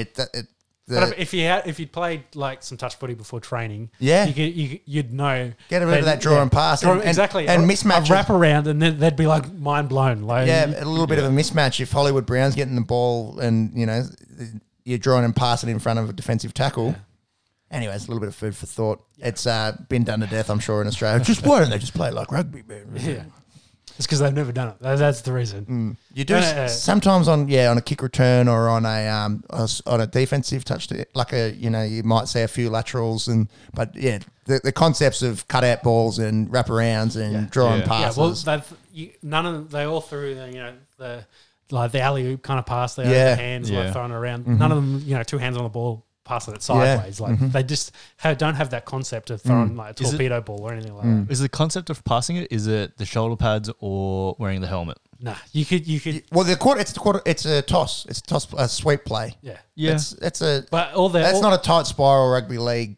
Bullet out from the hooker. But that's none of them have done torpedo pass or done like a 9 to 5, just need 9 to 6 pass. Like, just get the offload going. Yeah. Well, that's all they really do is the pitch, the throw. None of them, not a single. If you watch all those laterals, not a single one of them threw it with 2 hands. Two-handed and pass. half of them don't hit their targets or anyway. Yeah. But again, because they don't play like that, they don't practice it. Yeah, and it only comes out when you're trying to do something. Maybe if like they've got an Australian punter out there, and if most of the Australian punters start handballing the thing. Probably true, yeah. The AFL players, but they've probably, those boys have probably played some schoolyard bullshit, some touch footy in their days. For sure. Anyways, we digress. Interesting finish to a heck of a game. Yeah. So the last thing, did you guys see Trent Brown's face mask from this? I don't think I saw this. What happened? Do you want to just Google it real quick? Oh no, just the design. See if you can get a picture of it. So I think it was last week's game when they played the Colts, but it could have been this week's game. Yeah, click just the first one. Can you see what he's got in his face cage? So this is Trent Brown from the Las Vegas Raiders. Fist? Yeah. Yeah. So bit of so special made. So it's actually the design of the face cage. So the face cage is it's a fist for Black Lives Matters. Exactly. It's pretty cool. Yeah. I thought the league kind of clamped down on this after Ray Lewis had like 1,000 bars in his face cage, and they're like, "Hey, you got to use some manufactured I thought you ones." could only have a special grill if it was like for a medical exemption. Yeah. But if you're protesting, you're allowed to do anything. Yeah, you can't say no to that. No, I don't, and that's as far as I'm going to go on that very touchy subject. I don't think Roger Goodell is going to come after him at all for this. No. Because like you say, that he probably doesn't want to touch it. But I think it's cool. Like I thought it was awesome. Cool sentiment. It does open up what are the rules? Rabbit hole to what are the rules? Yeah. Mm-hmm. But can you imagine you're playing offensive line, you're lining up, you've got blokes wearing. He's probably got like a black face like visor, and then the blackout visor. Yeah. And he's got a massive fist just ready, and he's just going to get pounded in the mouth. He's a mean motherfucker. Oh, yeah, he's a big dude, Trent Brown. Mm-hmm. That is very cool. So that wraps up week. What was that? Week 14. So started week 15. So the Chargers beat the Raiders in overtime. Mm-hmm. Again, figure out how to get a win for a change. Bit of a back and forth game. What was the score in that, Monks? It ended up being pretty high scoring, didn't it? Yes, going into overtime, it was Chargers 30, Raiders 27. Mm-hmm. Yeah. Any standouts? I completely missed this game yesterday. So Carr pulls his groin, and it looks like he's going to be out a couple of weeks. Right. Did that Who's their backup? Mariota. He's back. Yeah. They showed him warming up on the sidelines, and I was like, "Who's this old bloke?" Because he's got the greys on the side now. You're joking. And then I was he's like, not that old. No, he's not. But he's got he's got black hair, and he's got the greys now around the side. Good looking bloke, Marcus Mariota. Yeah. He'll be rocking that. And I was like, "Oh, it's Mariota." And I was like, we'll see how there's some George Clooney, salt and pepper vibes there. Yeah. Not a bad football player as well. Had a good game. 17 for 28. 226 yards, 1 touchdown, 1 interception. Yeah. But then also ran the ball 9 times for 88 yards. Boom. Which you're not getting out of Carr. That's not his MO very much. Yeah, well, that's a massive game for him. So guys might be looking. Yeah. That's. He's playing for his job. He was the second pick in the 2015 draft. Yeah. After Winston? Yes. Yeah. Yes. Yeah, quarterbacks 1 and 2. Good recollection there. And he won the Heisman, didn't he? Mariota? No, I don't think he did. Or am I making things up? No. Little You trick did, there. you did remind me that Ravens-Browns game was the first time on Monday night that two Heisman winners playing quarterback playing against each other. There you go. Because I think Lamar... So Baker was the year after Lamar. Uh-huh. So I think Baker was 18 and Lamar... No, that can't be right. 17 for Baker and 16 for Lamar? Let's get a list of Heisman trophies winners, perhaps. Or maybe it was 18-17. But anyway. So It was also the first time the Browns won a Monday Night Football in 23 years or something. Yeah. It would have been. Yeah, if they'd won. Yes. Yeah. But it's the first time they've been on Monday Night Football. In a long time. In a long time. yeah. So who's the Heisman winners? Run us I'm trying to find the list. Because I don't think they've decided on this year's one. I'm not sure if they're actually going to do one this year. No, I think there is going to be one this year, yeah. It's the Bama quarterback's a favourite for that. Yeah, he's had a pretty good year too. Yeah. Replacing Tua. And no one's talking about, maybe won't be eligible for the draft next year.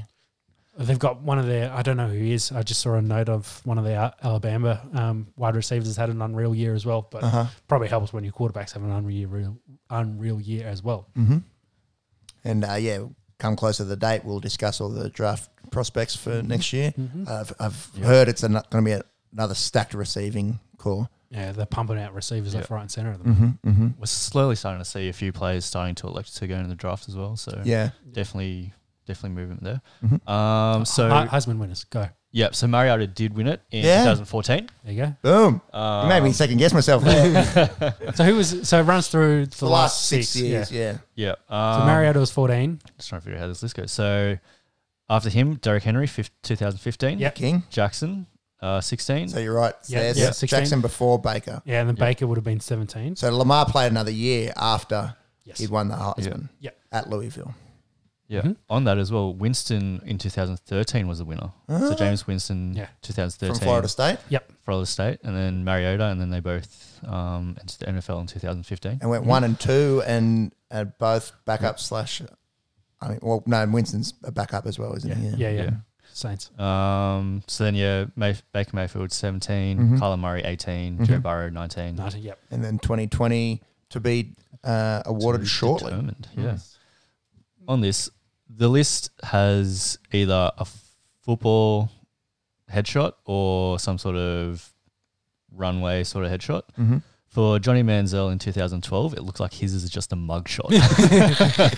Someone's probably gone through and edited it, changed it to his mugshot. Johnny Football. Yeah. Yeah, man. He Also played for the Browns, so yeah. I wonder how much was his talent and was Brown's management. Obviously, some off-the-field issues came into play with Johnny. But you know, the amount of quarterbacks that have gone to Cleveland to die. It's sad. It's a huge list. So it's great to see Baker doing well this year, and the Browns will be playing playoff football regardless, you'd think. Having a bit of fun with it as well. So to finish off that Raiders and Chargers chat, so Chargers kick a field goal in overtime to win it, I believe. Yeah. They won 3 in a row now, the Los Angeles Chargers. And that's their 5th win of the year, I think. Yeah. Yeah, they're one game behind Denver, I think. So it won't be we draw with Denver at the moment. So it won't be playing playoff football, but obviously much more respectable season. And Justin Herbert back from injury. Oh yeah, they found a quarterback in Herbert, so that's where you can build around next year. And I think they were pretty banged up in this too. Eckler and Allen didn't do too much on a bit of a rep count, which to Pappy's dismay. Yeah. Indeed. The Chargers are 1 game behind Denver, so Denver's 5-8. Chargers are 5-9. Yep. They'll probably be on the same after Buffalo. You would think. Yeah.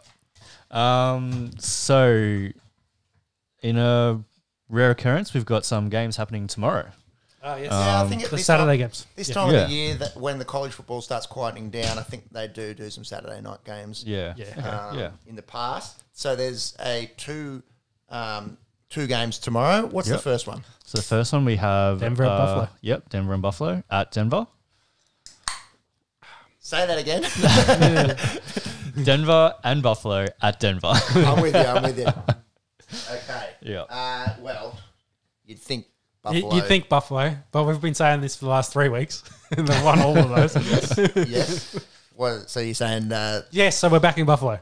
Okay. Sean doesn't want to jinx it. He thinks they're a legitimate chance. That 5% chance of making the playoffs is still in his head here. I heard Von Miller was running around the other day. So You're joking. yeah, I think he's starting training again. I think that was always his time frame was he could be back towards the end of the season or for playoffs if he made it.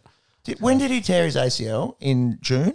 A week before the season started. So I August. think. How the hell have they got him back? I think, or it was, no, it wouldn't have been August. It would have been somewhere in July. I feel like it was at the summer training camp. It happened. It was the last day of training camp. Oh. So I think it was the end of July. So and it was like a nothing thing. But he didn't do ACL. It was something. It was ankle. So it was that thing. Oh, this one. so we don't have any videos, so that's making for some good listening.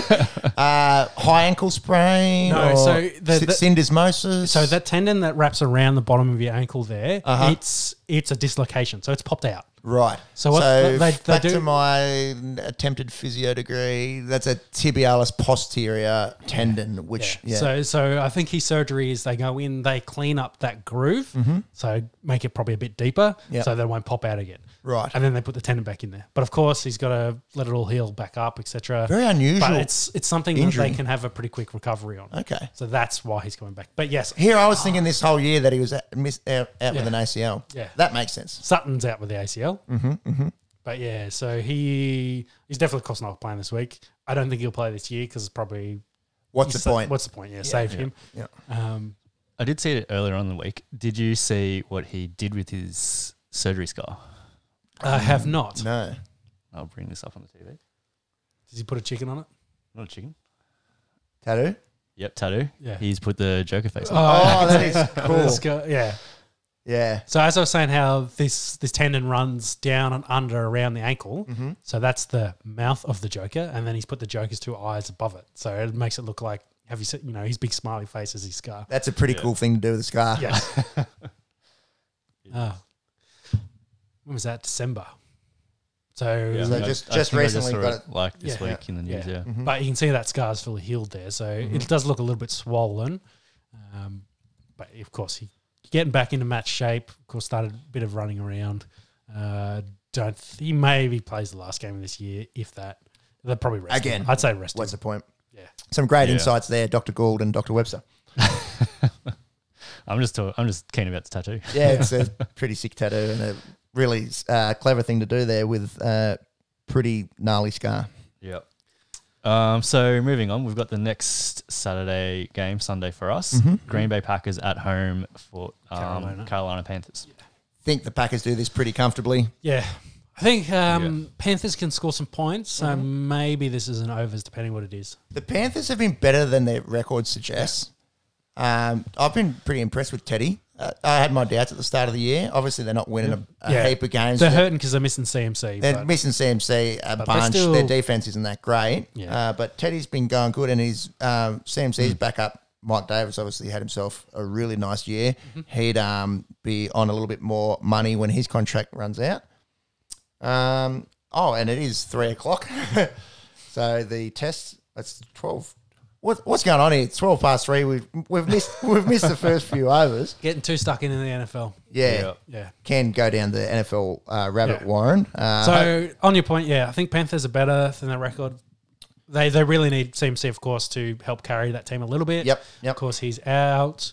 Don't think he's playing this week. He may be back next week, but at this point, like we've been saying, maybe it's not worth it. Correct. Yeah. If you can get a guy back to play week 17 when you're not playing playoffs, what is the point? Yeah. So we've got another wicket. Cricket. 2 for 15. Game on here. The win viz has India at 52% and Australia at 42%. But Kohli is not out there. That is very strange. Someone get a scoreboard. I can get the scoreboard up. Yeah. See what's happening here as Stark's bowling some thunderbolts at Agarwal. So he must have only just got that wicket too, by the way. And wasn't Starkey, so either was Hazelwood Oh, So Bumrah got out. Bumrah. We're stupid. Yeah, I knew. Bumrah was a night watchman, so yeah. But I thought Coley was 3, or does he bat 4? He bats 4. Okay, yeah, that makes sense. Sorry. Pujara 3. Yeah. Bumrah caught and bowled Cummins, so Cummins has the first 2. India 2 for 15. Still got a guy called Coley to come in, and the brick wall Pujara is out there at the moment. And mind you, this Agarwal's got a good test record. I think he's only played about 9 tests. I think he's already made 4 tons. He's averaging 57. So he's no slouch either. Would have been perfect if he got out right at that point. But The curse of the commentator. I don't mind. I'll give them all raps if they get out straight away. We digress. We go back over to... so we covered Saturday. So Sunday. Yes, Sunday's games. So back across the Pacific. Big Sunday. Yeah. So first up, we've got Atlanta at home hosting the Tampa Bay Buccaneers. Tampa, you'd think. Bucks, even without a running game, I'd go Bucks. Bucks. Yeah. Maybe a lot of points in this one. Yeah, you'd think so. But Bucks D has been showing up. I think we've said that for every Falcons game in the last month, and they haven't scored many points. So maybe avoid the line on this one. And I tell you what, the Bucks defense is number 1 against the run. We've been spoken about Gurley's struggles, Edo Smith, bad offensive line. Yeah, I don't know if you can bet unders on total rushing yards, but I can't imagine the Falcons do too much. Also, Brian Hill, I think, is their number 1. Brian Hill, yeah. But I don't think he's doing overly too much. No, and especially if the Bucks get out to an early lead, they might just have to pass the ball. I'll go Tampa Bay there. Yeah, I think the number 1 run defense is probably a little bit of a cover because I think they get passed on a lot. So and they secondaries, obviously, they've got Antoine Winfield Jr., the rookie. He's having himself a pretty nice year. Carlton Davis, and who's the other corner? Murphy Bunting, I think. And Jordan Whitehead, I believe, makes up their secondary. No big names there, and a lot of youth. They're really quite young. But yeah, I'll say Tampa Bay win this. And if they want to be treated like an actual Super Bowl contender, which on paper that you'd think they are, they got to put away teams like the Falcons. They should be the Falcons. Definitely. Next one. So after that, we've got Dallas hosting San Fran. Yeah, so San Fran's loss, they can still make the playoffs. They'd have to win out. So a lot to play for. Dallas also in the same position. Probably need to win most of their games to compete with the Giants and Washington. They're a game back, I believe, when we looked at it. Definitely got some talent. If Andy Dalton's there and can play, they can definitely win games. I think I'd pick them in this one, though the Niners defense is getting healthier and being better. Yep. They're $2.40 here, Dallas at home. I don't mind that. Yeah, although they have been pretty poop this year. yes, and Zeke's still struggling with that calf injury, but Pollard's been pretty good too. So yeah, massive game with playoff ramifications. Both teams. I think it'll be close. It's must win. That term gets thrown around, but this is a must win for both games. I think both teams. This will be probably a very similar game to the Washington Niners last week, whereas that 23-15. Yeah, low scoring. It'll be in that. Yeah, I think it'll be that 20 to 24 to that 15 to 18 kind of range. It's going to be close. Yeah, I wouldn't be putting any money on this myself personally. I'll say Dallas win this just. If Dallas stays on this form, what do you reckon this means for Prescott next season? I think they've already said they're going to keep him. Keep him? Yeah, Jones is going to come out and say, Dak's our quarterback. Yeah. Have they paid him yet? Because I know No, they haven't paid him. At the start of the year, he was after a massive contract. So I think they're going to pay him a massive contract, but whether it's got some interesting language in it or there's maybe a little bit of discount next year and it's back-ended. I think, if anything, this season, him being out has increased his stock because you see how bad they've been without, and especially their offense just going from one of the best offenses. Yeah, in they were the scoring league. 40 points plus. Yeah. Had to score 40 points plus, but they've gone from that to... First few weeks this barely year score and 20. all of last year, Dak just absolutely throwing up some huge passing yard numbers. Which helps Had the a big great time. start of the season. He's probably sitting back there going, "Oh, you guys got to pay me now." And the quarterback carousel that they've had this year, mostly due to injury, it's probably a good thing for Dak's argument to get paid a lot of money. Yeah, they'll keep him. Yep. So moving on from there, we will have the Tennessee Titans hosting Detroit Lions. Should be Tennessee. Yeah, Titans. You'd think so. Should. Lions got a bad defense, so Henry for 200. Do you want me to I'll let you know what his... Can you bet overs for rushing? Well, you can on a individual... I think his average at the moment is 140. Oh, yeah. So, That's craziness. yeah. Helps when you have a bunch of 200-plus games. Don't He's have, averaging 117 odd. There you go. don't have the market here from our friends at Sportsbet. Fix it up. Hammy Goodman. Fix it up. Fix it up. Yeah. Titans by a lot. Titans. Yeah, By a lot. Titans by a lot. Yep. Titans by a bit, I'll say. I think Detroit... Stafford's not playing. So Oh, yeah. Case Daniel's going to be the quarterback. Yes. He Actually, that broke is- his... that we forgot to that's cover that, big- actually. He broke his big ribs news, yeah. in the end of that Packers game. Yeah. Was actually... He left the field, looks like he was done for the day, and then he was back on the sideline. He's tough as they come in quarterbacks. So, yeah, he's done for the year, I believe. And I think rumours are they might be moving on from him as well. That next could season. be the end for him in Detroit. And they might have a top 10 draft pick next year Yeah. in a pretty heavy quarterback draft. You'd say Lawrence and Justin Fields will be unavailable to them, but then I there's... think there's Wilson. Is it a Wilson? Well, there's that Who's the Travis guy? Trey Vance, I think. Yeah. Trey, yeah.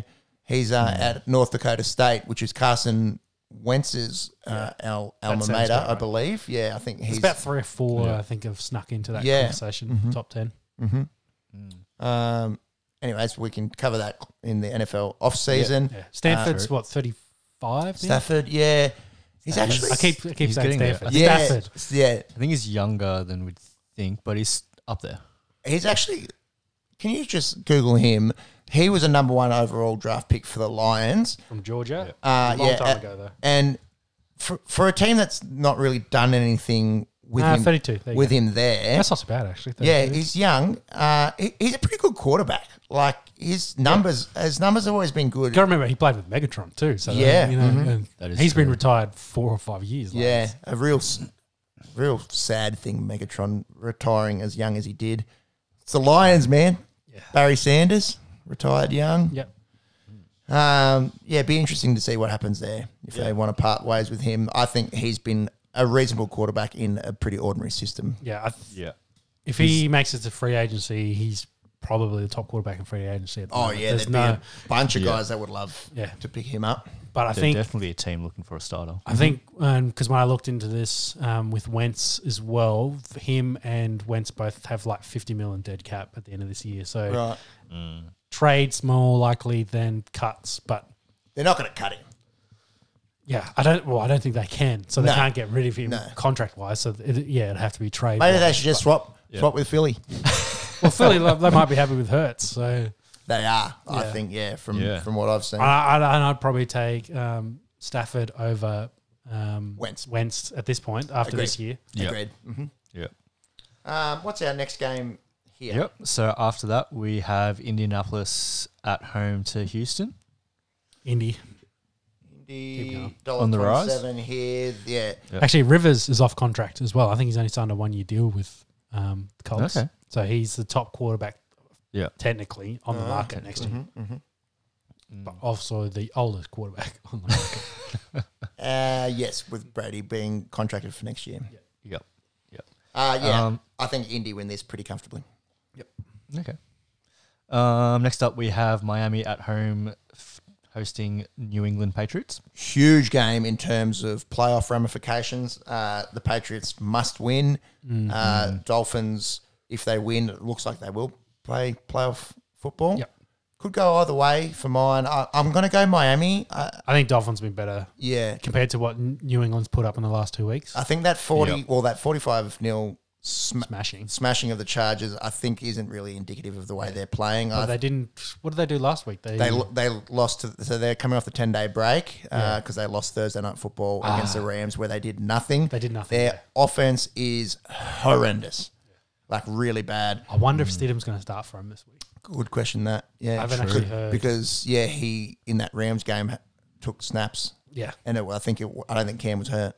Nah. They sat Cam, but whether they're going to sit him at all, see maybe what they got in Stidham. Because didn't look too bad, but he was playing in garbage time, of course. Yep. Against a pretty good Rams defense. So the bookies have got this pretty close. They got the Finns at $1.85, Patriots at $1.98. Love how they're both under $2. A little bit of robbery. If anything to come out of that, it should be save your money. I personally, I really like the Finns at, I like the at Finns that too. price. I think the Finns should get a win here. And the They should. bookies also thinking no points to be scored in this. The over-unders is 41.5. That's just about as low as they go. Yeah, I think. Wow. I reckon the Finns can probably score some points. I don't think New England maybe can't keep. Yeah, I don't think this will be. I'm not probably touching this game with my own money. That line is just about as low as they go if you want to go overs, but yeah, I don't see there being many points scored in this. Yeah. No. Next one. Moving on. Yep. So moving on, we've got Minnesota Vikings hosting Chicago Bears. Can the Bears still make the playoffs? So the Vikings beat the Bears, I think, about a month ago. Mm-hmm. The Bears are only got 6 wins now, don't they? But I think. Yep. Oh Bears my are 6 God, who and was 7. their quarterback? Foles was a quarterback back then. Mm-hmm. So Trubisky's back there. So Mitch, of course, is playing for his future. Mm-hmm. Whether he wants it a bit more, don't know. Just can't back that Bears offense. But Nah. they then put 30 points on Houston. And I thought Houston and Minnesota are pretty similar. Yeah, I thought so too. Kinda The Vikings outfit. defense not like they used to be. Vikings actually $1.60 favourites in this game. I think Dalvin Cook, of course, going to carry the team. They've got a pretty good receiving core, so they've probably got more talent than say Houston does at the moment on offense. So they're going to score some points. Bears D played pretty well last week. First game they've kind of played really well in say a month. This could go either way, I reckon. Yeah, it's going to be close. Definitely. I'm not touching this game Yeah, I wouldn't go near with my own money. I'm backing Vikes just for my boy Jefferson, but Yeah, I'm going to go the Vikings too, only because we got a pick, but I think this is a lot closer than that spread there. coin suggests. toss this one. So next up, we've got and we've got a wicket. breaking news, Pat Cummins has 3 and gets a very dangerous man in Pujara. For a duck. Yeah, Pujara. Quackity quack, motherfucker. Sean's fired up about it. The wall. Replays playing now, thanks to our friends at KO. Just a length ball, makes him play, probably hitting top of off, schnicks up high on that outside edge, straight through to Tim Payne. India in all sorts, 3 for 15, and we have got a game on now. I wouldn't say they're in all sorts yet because Coley's coming out. Yeah, that's right. Coley Get coming out. Coley, and then I think we're definitely in with a big chance. Big time, big time. This is going to be a thrilling afternoon, and can't wait to. Cummins got all 3 in this innings too. Yeah, Cummins got 3 for 8 off his first 5 overs. Pretty good out That's of the pretty good. number 1 That's ranked tidy. test bowler. And the King Coley comes out to the crease, batting 5 because Bumrah obviously being the night watchman.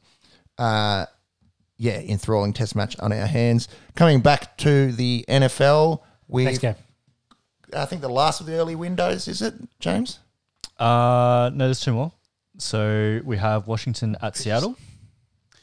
Oh, I'm saying Seattle because I think Haskins going to play. So The football team's $3.50 in this. I think that's value. that's not too bad. don't- That's worth a tenner. I do think Seattle wins this, but I think that's real juicy value in Washington. And obviously, Yeah. the Seahawks dropped a game against the Giants at home 2 weeks ago, and they've played the Jets. Always hard off. Good bounce back for them, but Yeah.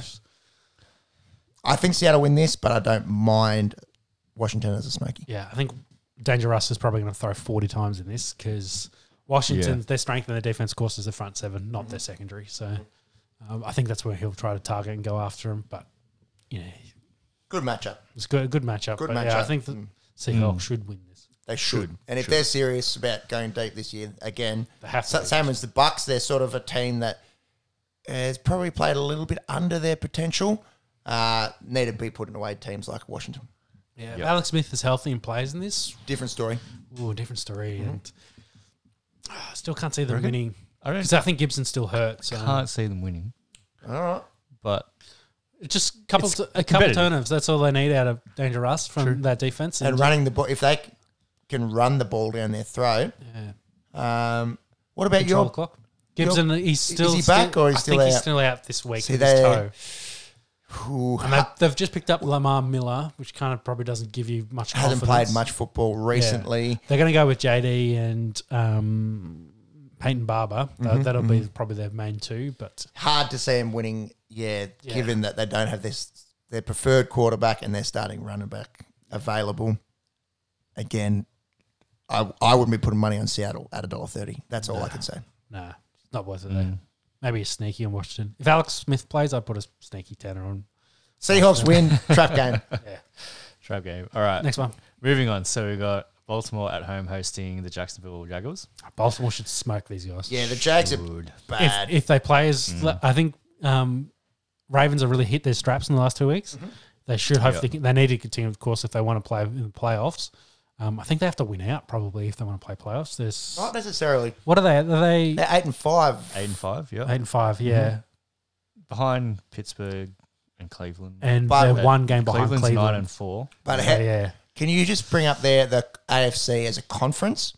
Because there's the North could have 3 teams get through. Possibly have 3. That 7th spot, it's going to be like the Dolphins, Patriots, depending on how they go. Well, that's the thing. I think the Ravens. I think the Dolphins have 8 wins. So we've got Buffalo's the Raiders have dropped off heaps. Yeah, I don't think the Raiders are going to make it. You got Kansas City's 1, Steelers 2, Bills 3, Bills 3, Titans 4, Browns 5, Colts 6. And then the 7th we've got Baltimore and Dolphins. Dolphins are ahead. Sorry. Oh, one game ahead. Yeah. Oh, they're both on 8-5. Okay. And then the Patriots are what? We've got Raiders at 7-7. Patriots 6-7, so a game behind. Broncos, Chargers, Houston, Bengals, Jaguars, Jets. But there's at least 3 teams there that are on. Well, they and Finns are on 8, and then they've got, of course, Cleveland and Buffalo with 9 ahead of them. Yeah. See, for some reason in my head I thought the Dolphins were doing better than that suggests. Let's assume the Colts and Browns close out. 8-4 was great for them. Close out. To be honest. Yeah, well, it is. It is, but they might miss out. Yeah. Because there's a bunch of teams there, and on paper, the Ravens are the best team there. Yeah, so that's kind of my point. Is I think the Ravens, they like both teams, like Finns and Ravens, probably need to win every game they can in the next 3 to kind of guarantee them that spot. Going to be very interesting. That and it changes the dynamic. Good of them, I think, to open up this last spot. I've always thought it's a bit strange that you'd have 12 teams in a 32 league team competition, I should say, go through to play playoff football. It's like nearly a third, whereas most comps, you have 50% of your teams playing playoffs. I like the move from the NFL. It's more football. Definitely. Oh, my God. Hazelwood, first ball, gets a wicket. Oh, my goodness. So, Josh Hazelwood is 1 for none off 1 ball. He has just got Agarwal, 4 for 15. Coley's still out there. I'm going to stand by all sorts. Hazelwood's just, again, another nice test cricket ball, line and length that's popped on him a fair bit. It's bounced up. Yeah, that inconsistent bounce that we were talking about. And again, high on the outside edge and straight through to Tim Payne. Very similar dismissal, actually, to how Pujara just got out to Cummins the over before. Test cricket, how good? How good? Yeah. Well, like 20 minutes, it all changes. Oh, so. Big time. Tell you what, a little bit of I'll keep it quick. All these kids these days that are growing up with 2020 cricket, that's all they'll care about, mate. This is the best. This is the pinnacle. Yeah. The pinnacle. Enough said. Back over to America. We're going back and forth, back and forth. Yeah, well, that's true. Yeah. A little bit distracting. You can drink beers in the evening 5 nights in a row. The whole day drinking thing gets a little bit lost. Anyways, of course, let's finish up these games. And I do stress we promote responsible consumption of alcohol. That's why I'm on the mid-drink these days. So just back on the Ravens. So the schedule through to the end of regular season. So obviously Jaguars this will should win this week. Should smack them. Win. Giants and should win. Bengals that they've got a really favourable finish to their season. If Lamar doesn't get COVID/hurt, If he plays like he did against the Browns, yeah, they're playing playoff football. Yeah. That's one of the easiest run homes out of any team, you'd think. You'd think. Mm-hmm. Yeah. We will need to check on the Dolphins and their running. But Mm-hmm. yeah. Next one. So after that, we've got LA Chargers at New York. New York, Which one? Jets, sorry. you. Yeah. All right, well, this week's toilet bowl's been confirmed. Yeah. Yeah. Chargers should win this. Chargers coming off 3 in a row. Scoring some points. I think they'll win. Yeah. Yeah. And the Jets don't want to win and go equal with the Jaguars and miss out on Trevor Lawrence, although Justin Fields is a pretty good quarterback himself. I think the Chargers win this pretty comfortably. And then for the Dolphins, obviously they've got the Patriots this week, and then they've got the Raiders and Bills.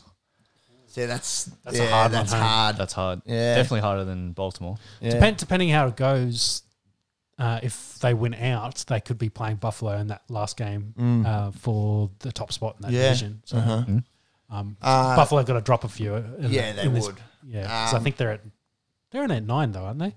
Or 10? Buffalo? Yeah, They 10 and 4. 10 and 3. 10-3 for the game. They're safe, I think. Should be safe. But if they lose the next two and the Dolphins win the next two, then they're on the same records. Look at that WinViz, thanks to Fox Sports. change. Australia's back up to about 65% on the back of 3 early wickets here. So 32 balls, 33 balls, 2 runs, 3 wickets. Pretty good start to a pretty session. tidy. Yeah, and it's not really. It's just good bowling. It's not hooping. They're not getting that much assistance in the air.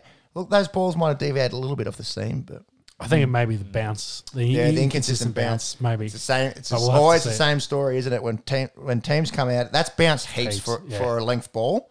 That extra bounce over here really does cause headaches for opposition teams, especially from the subcontinent where the bounce is quite low. Oh, geez. And Rahane's played a miss there against Josh Hazlewood on the third ball.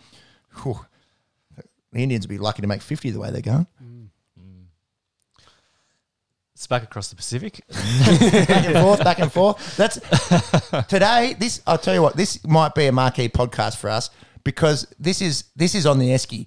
This is a bunch of sort of younger blokes who have grown up with American sport and European sport.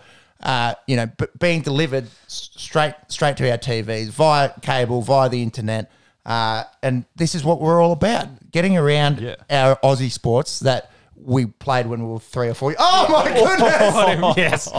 So, Josh Hazlewood has just picked up Rahane. Hey?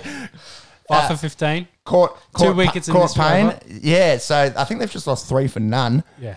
India go to 5 for 15. I don't care who you got out there now. Is Hazelwood 2 for Two for naught off his first over, and it's a carbon copy. That one probably a little bit fuller than the other two, and schnicks up straight through to Tim Payne. The boys are all blowing up the group chats, of course. Oh yeah, ding, ding, ding, straight ding, into ding. it. Aussie. Nicky said he was going to go to the game tomorrow. He's like, I might not be on. No, this one might be over tonight. And as I was saying before, Josh Hazlewood so rudely interrupted with another peach.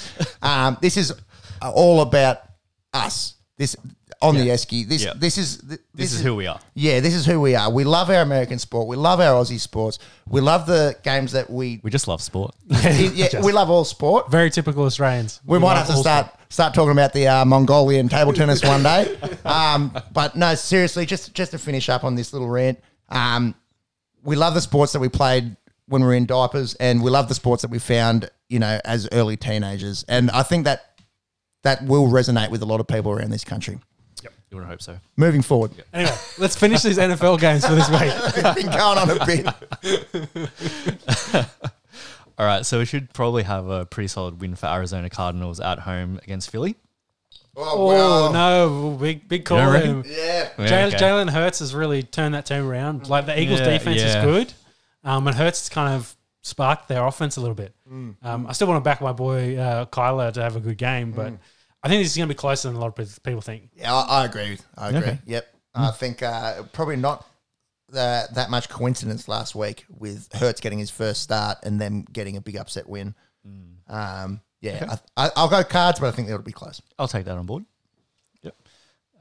So next after that, we've got New Orleans Saints at home hosting the Kansas City I've Yeah, so where you Start going? again, start Where you again. going with How many this? beers have you had? too many. New Orleans Saints hosting Kansas City Chiefs. Boom. Boom. So this is game of the round. Oh, maybe. Breeze back. Thomas out.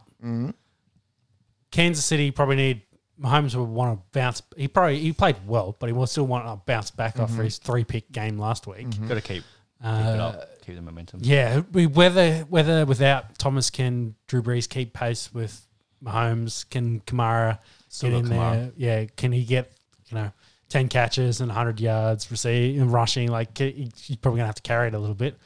Can Sanders and Smith step in there enough? Jared Cook got a touchdown last week, so he's I think Chiefs still probably win this. The Chiefs should win this. Before the Breeze injury, this is a possible Super Bowl matchup. Yeah. Super Bowl preview Yep. before Brees injury. But what is it? He's had a month off. Yeah, about that. Well, they were talking about he might be 2 weeks off and he'll be back. So not they've sat him and say, heal old man before you come back. If you Has he breaking been one practicing? rib hurts, like Yeah. obliterating your ribs, like No he did. idea. It's unbelievable that he's back now. Yeah. I'm looking forward to this one. I'll go Chiefs, but I think it'll be close. Yeah. I think there'll be a lot of points in this. 40-30. There you go. Sean's taking the overs. It's always a massive line. There'll be massive overs for this. Yeah, it's always hard with the Chiefs because of their reputation. They're $1.60 favourites to win this game, so not as short as you might expect. The line is 52.5. It's high. It is high, but sometimes they're 55, 56 for Chiefs Yeah. games. I don't mind that. I'm not too still bad. going overs. That. Really depends on how Brees kind of looks when he comes back. He will technically, though, have Taysom Hill as a receiver back, so they've changed that up. Very a little bit. versatile Taysom, isn't he? Yeah. Oh, geez, that was just about a chance there as well. Keep going, James. What else have we got in the NFL? Yep. So after that, rounding out Sunday football, we've got New York Giants at home hosting Cleveland Browns. This is a big game for playoff hopes. Giants pretty much must win. Browns have been real good, though, in the last month. Yeah. I'm going Browns. I'm going Cleveland too. I think they are the real deal. Maybe not Super Bowl winning real deal, but winning a playoff game real deal. They're going to compete like they did against the Ravens last week. I don't think they're top of the AFC like the other guys are. No, I don't think they're quite Bills, Steelers, and obviously. Do they play Pittsburgh obviously before the not end of the Chiefs. year? I feel like they might. That'd be a really That'd be a nice good game. Yeah, I think that'll be Cleveland. a good. I think they do. Oh, I think Coley's gone. you're joking. Coley's Oh my goodness. Paddy Cummins has just dismissed one of the best batsmen in the world. India are 6 for 19. Can someone look up lowest test totals? So let's go back to what did Pepe say? India are in all sorts. Yeah. So I'm now agreeing with that. I statement. said that 20 minutes ago. Oh my goodness gracious me. So Paddy Cummins is 4 for 12. So that 4 he just hit. He hit that in the gap, and Cameron Green missed it. Yes. It looks like he's taken. He's gone back to the well, and they've got him. So they must have set him up with a bit of a plan there. Yeah, a little bit of a plan there. So the ball before Coley gets 4, it's a little bit short and wide outside off. He sort of hits it with the toe and gets it away. But Hits it. It's about a metre wide of Cameron Green's right hand at backward point. And so then let's just have a look. Did he catch it or is he a fibber? So it's actually a different. Oh, there's nothing wrong with that. Nothing wrong with Does that. he have 2 grabs at it? No, I think that's fine. So Coley's driving this time rather than playing off the back foot. It actually gets Cam Green in his wrists. Oh, this might be close. Oh, wow! Looking at that. They're going to have to zoom in on that. He's had two attempts at it. Coley, of course, they've given him out and Coley's gone upstairs. Green thinks he's got it. Let's have a look here. This- Hits him in his wrists. It bobbles up, hits him in the chest. Oh, and then They've got to zoom that in. yeah. Well, to me, it looks like his hands are underneath it there. Let's continue with the NFL. This is going to take a few minutes for them to deliberate on. Massive, massive decision for the third umpire to make here. It's huge. Coley, On of field course. called out as well. So Yeah. does that play into catches? There's got to be, without, it's got to be some evidence that this ball does touch the ground for them to overturn it. Don't really see it.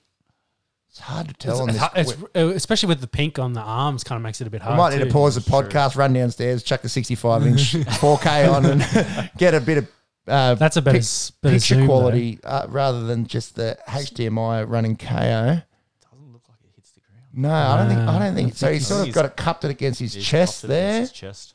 Yeah, but it's in where's in it his, goes? Oh, where's it's it in his go right there? arm, in his armpit. So No, it's in his hands. It's in his right hand. yeah, it's in his right hand. But where it comes, his right hand comes across, and it's in his armpit. So the ball's like in his armpit. Yeah, I think they're going to give that I think so too. Yeah. I don't think there's reasonable because it evidence to bounces. say- You see it bounce to back suggest across, otherwise. and then it's in his hand. So I'd say it's catch now. I mean, we're all arguing the same point here. Yeah. Fire goalie. What else have Yeah. we got? We got to get through this NFL preview. All right, let's finish it So- up. I think he's going to. Oh, I think he's going to give he's this out. been given. Yeah, he's going to be See out. ya, Virat, 6 for 19, India. Oh. Let's just monkey Google lowest test totals. I think it's something real gross, like 28 or something. But this looks like it's going to be one for the record books. Saha and Vihari are both recognised batsmen out there.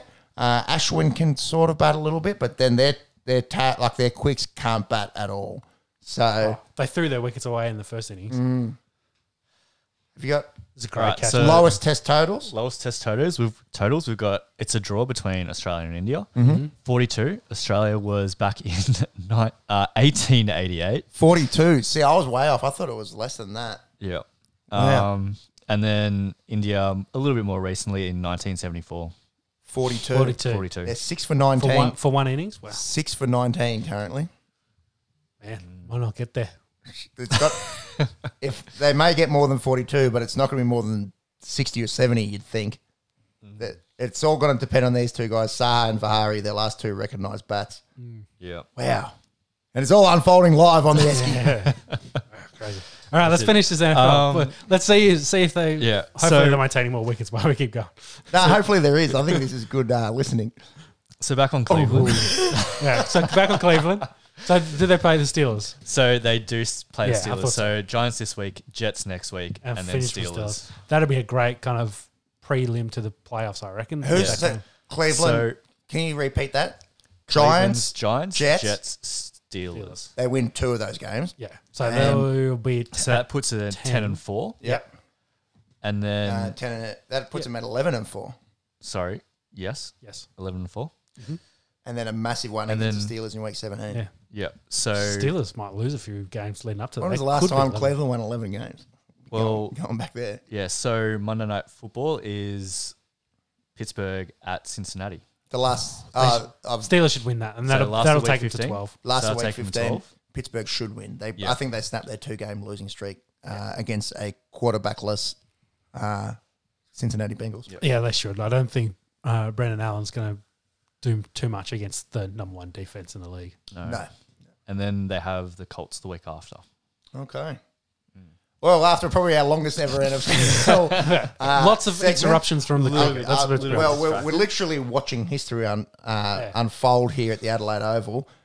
These Aussie quicks are just making an absolute mockery of the Indian top order. Oh, man, this is a Test cricket, how good. Staying over in the States, we've got some NBA news to get through. Yep. The Greek Freak, I'm going to have a crack here. It's very hard. Giannis Antetokounmpo. He's Better than I do. it's not perfect. It's not perfect. The Greek Freak, everyone knows Giannis. He's signed a max deal extension. I think it's 195 US.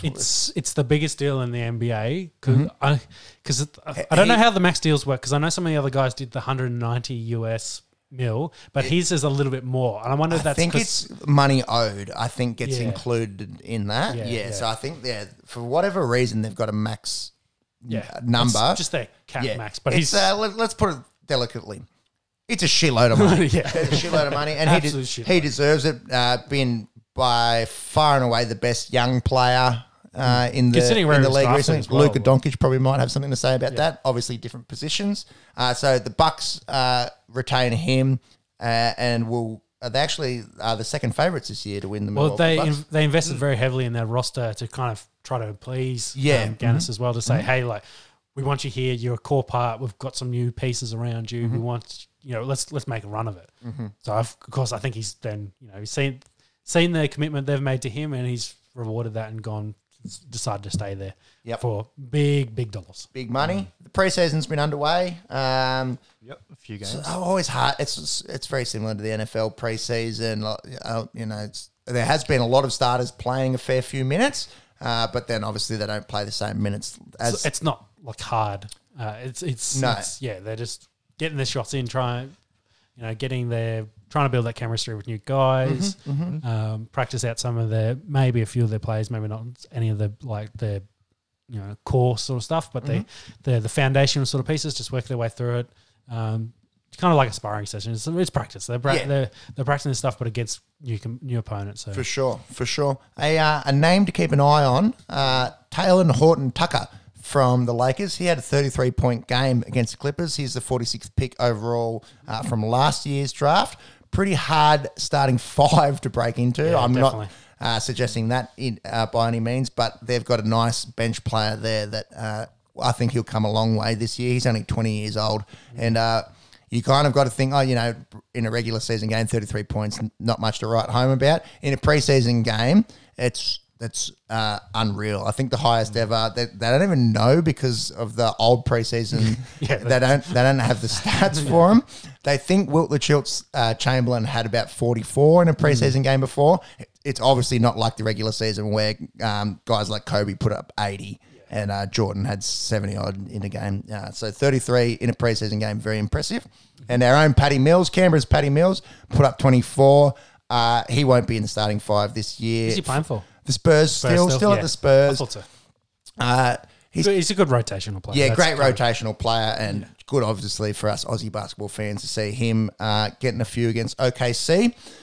Let's leave that for the preseason. You take it with a grain of salt in the NBA. The season proper is starting Tuesday the 22nd in the US, so Wednesday morning the 23rd our time. Perfect for the Aussie viewers, a lot of guys being on holidays. The shutdown. First night will be Golden State Warriors taking on the Brooklyn Nets. It's a big game. Yeah, and the Nets... Bit of a rivalry game there, you'd say. Yeah, for sure. Revenge game for a few of the guys. For sure, and the Nets have assembled a really nice roster to support Kevin Durant there. They're actually the third favourite for taking out the season proper at $6.50. Yep. And then the Battle of LA, the Clippers and Lakers. That's a nice matchup there as the second game. Is Kawhi Leonard still playing for Clippers, or has he gone elsewhere? No, Kawhi's still there. They've got a really nice team there. The Lakers, however, $3.60 favourites to take out the whole thing. And great for us basketball fans down under to see the NBA getting underway,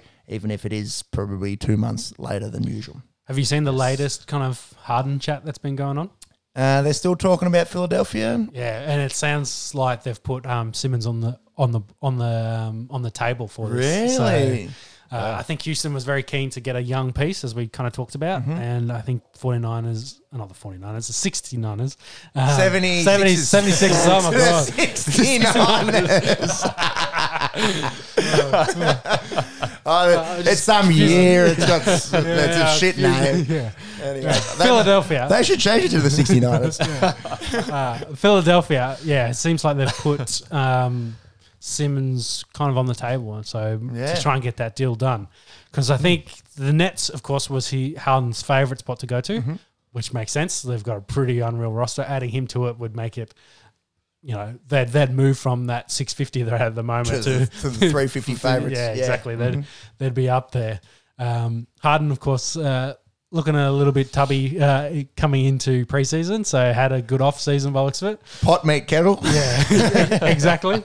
I'm not a professional athlete. Well, that's true. That's true. We aren't even professional podcasters. So give him a couple of weeks, and of course he'll get the match fitness. And yeah, for sure. I think he's just like, I'm playing for Houston, so. Yeah, I don't want to say he's going to mail it in, but he wants out. So he clearly wants out. Nets is his favourite. The Philadelphia being his second, whether he ends up there, it sounds like Philly have started that negotiations. Like, okay, yes, we're interested. Yes, Simmons now on the table. Simmons in Houston, that'll be a big fork in his career. Like, yes and no, because he loses probably the players around him. Well, Although they've really Houston had a really good year last year. Guys like Clint Capella, he's got some They've good... added John Wall as well. Yeah, so, yeah. Former All-Star, so... Maybe it's not the worst thing for Ben. No. And, well, they're very much going to have to... The franchise will 100% will be around him. Like, he won't have a Embiid there kind of competing for who's the face of the franchise. But having said that, the Philadelphia very much built the team they've got now around. They've got a bunch of shooters on the outside, and so Embiid and Simmons can be in the paint. Adding another shooter to that roster and Harden, kind of a bit interesting. But yeah, Harden, MVP a year and a half ago. So like, you always want to add that kind of talent, and maybe that makes Embiid better. Like, who knows? Imagine if they get Harden though, and keep Simmons. If they is that possible? I don't think it's possible. I think Houston want too much out. Okay. They need a player, and who in Philadelphia would you put up? Because that marquee player. Yeah, you're not really going to switch Embiid for Harden because I think that hurts you too much as and very different. Philadelphia. Yeah, very different. Whereas, obviously, positionally. Yeah. So again, Simmons Harden play different kind of games, but you want that young talent that could lead your team and be your face, which is what Simmons' game is. So we'll keep you posted next week. See what happens. Well, yeah. Otherwise, Harden's going to be playing for Houston for the first few weeks of this year and first few games of this year, this season, because the year's about to end. But see how long he stays there, how long into the season he actually stays with Houston. I don't know. Like, would you risk getting hurt too? Like, as if you're Harden? What do you reckon he holds out? If you want out, like, Yeah. And Houston want a big deal. Like, if you go out there and do your ACL or your Achilles, which seems pretty common in the basketball guys, like that's a whole year you're out. And then it's like all that trades kind of, dry up. Maybe something happens in the next few days. Interesting. Yeah. We'll keep an eye on it. Definitely. The F1? F1. So, yes. I'll go for my ceremonial wee break. The last race of the year in Abu Dhabi. On Fight Island. On Fight Island. Well, next to Fight Island. Next to. Well, Fight Island, the flight bit's a very small part off to the side, I believe. So, last race for Perez at Racing Point. Last race for the season. Last race. I said last race for the season. Sorry, Fuck you, Jebs. He spent the last 7 years there at Racing Point, which will now become was Force India, Racing Point, and what are they becoming now? Aston Martin. Aston Martin, yeah. Yep. He did not finish this race, unfortunately, but looks like he's signed with Red Bull. So he's actually got a seat in Albon. Will become more of a reserve or maybe get loaned out. We'll see. He's lost his position, unfortunately, for him. Didn't really have a strong enough back half to the year, really. No. Well, the back half was okay. He did get up in the numbers. I think it was the middle of the season where he had a few retirements, few low-scoring races. Perez had a better season overall, I think. Definitely. Besides he had a few did not finishes, but besides that, he kind of really clearly showed that he's a talented driver and he needs a spot. Yeah, definitely. In regards to the race, it was pretty of a nothing race. Yeah, non-event. Top order sort of. Well, it didn't change really. So. Yeah, I think I think almost from like 1 through 8 was the same as what they started. Like, not. Of course, they moved throughout the race, but how they started kind of ended through the pit window. Like Abu Dhabi really didn't give them enough opportunities to actually have overtaking. So a lot of people were blown up about, this is what's wrong with F1, that it's a possession, it was boring. Verstappen started pole 1 from there. Hamilton, of course, his first race back since COVID. Finished, what did he finish? Third? Third. Yeah. Third. And Bottas was in between. So off qualifying, it was Verstappen, Bottas, pole. Hamilton, sorry. And then that's how the race ended. Our boy Ricardo qualified 12th. Did work his way up the order to 7th. Really finished strong for Renault as well. Renault had a good end of the year. I'm not sure who finished third in the construction championship. Because it was very, very close to end that. Because I know Renault had one big week and then Racing Point had another big week the following. So it was pretty close. Let me double check. But because I know McLaren, of course, being the other team that was close to that third, they've actually got reported that there's going to be a big US investment consortium going to give them big money. MSP Sports Capital looking to invest $300+ million AU. That is big money. So I think sorry, I'm mixing my words. I think Mercedes spent like £300 million though. For one season. So to compete with them, I know they're going to put a cap in not next year but the following year to kind of bring that spending down. But $300 million investment kind of gives, that's a third of your racing season covered for money wise. So that's Definitely. big. That's big news. So huge news for Ricardo, of course. Moving putting to that it into team. context. Big news for Ricardo. So McLaren did finish third. Mm-hmm. Racing Point was just behind them in fourth, and Renault dropped down a little bit to fifth. So now that season's over, I think it's all about driver movements, contracts, all that sort of stuff. So Turdo signs 3-year extension, so he's going to stay put with Mercedes. Yeah. So a little bit of movement in the Mercedes team. So one of the brand sponsors, Inesso, upped their investment in the team, going to 1/3 partner, which meant that Daimler, essentially Daimler, Inceno, and Toto Wolff will all be 1/3 partners. Toto Wolff had to buy up a little bit of stock. So Daimler sold off. Equal 1/3 partners. Equal 1/3 partners. So obviously both Hamilton and Bottas being off contracts will be a very interesting off season for both of them, because Toto and Hamilton obviously have that connection. My hot take: if Hamilton wants to continue, if he doesn't retire, wants to continue, he's going to stay at Mercedes. Yes, so he'll be one of the drivers. Toto signing that extension pretty much guarantees that. I think if Hamilton wants to come back, he'll be at Mercedes. Bottas, on the other hand, I have a feeling George Russell's going to take that spot. I think. George Russell definitely seems to be in the hot seat. Definitely outperformed Bottas in that one race. Unfortunate in Hamilton's car, of course. So, in Hamilton's car.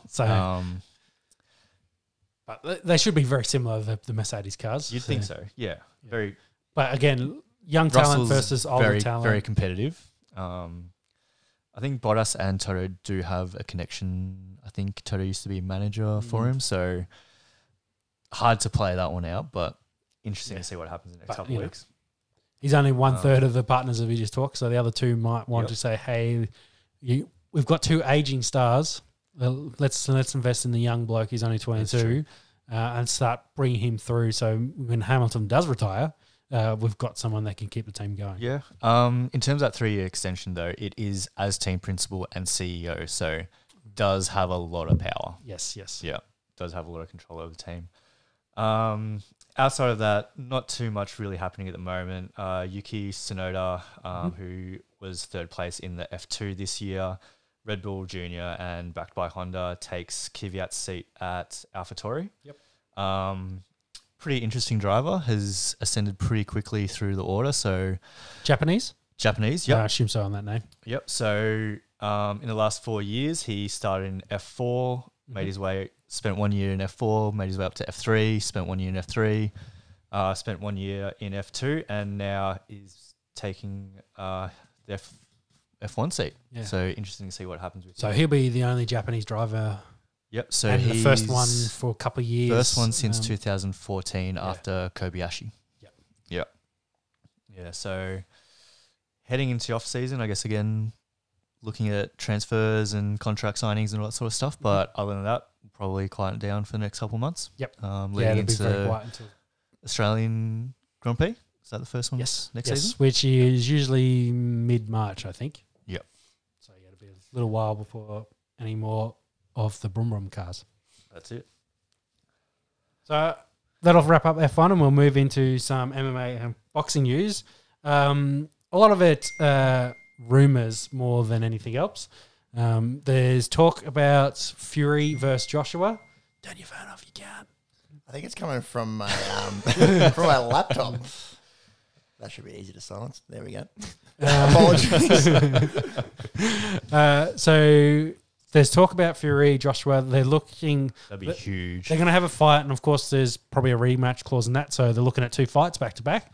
They're talking about £500 million in total, which is $880 million Australian. That is ridiculous money, isn't it? So I think paycheck. Yeah, so I think they're talking. And the first one's probably going to be around the 200, and then the rematch, of course, will get more money because you draw the eyes and you kind of build up the story. Joshua, of course, retained his title on the weekend.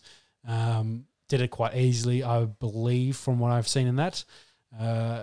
He's got 3 of the belts. I think Fury's got 1 of the 4 heavyweight belts.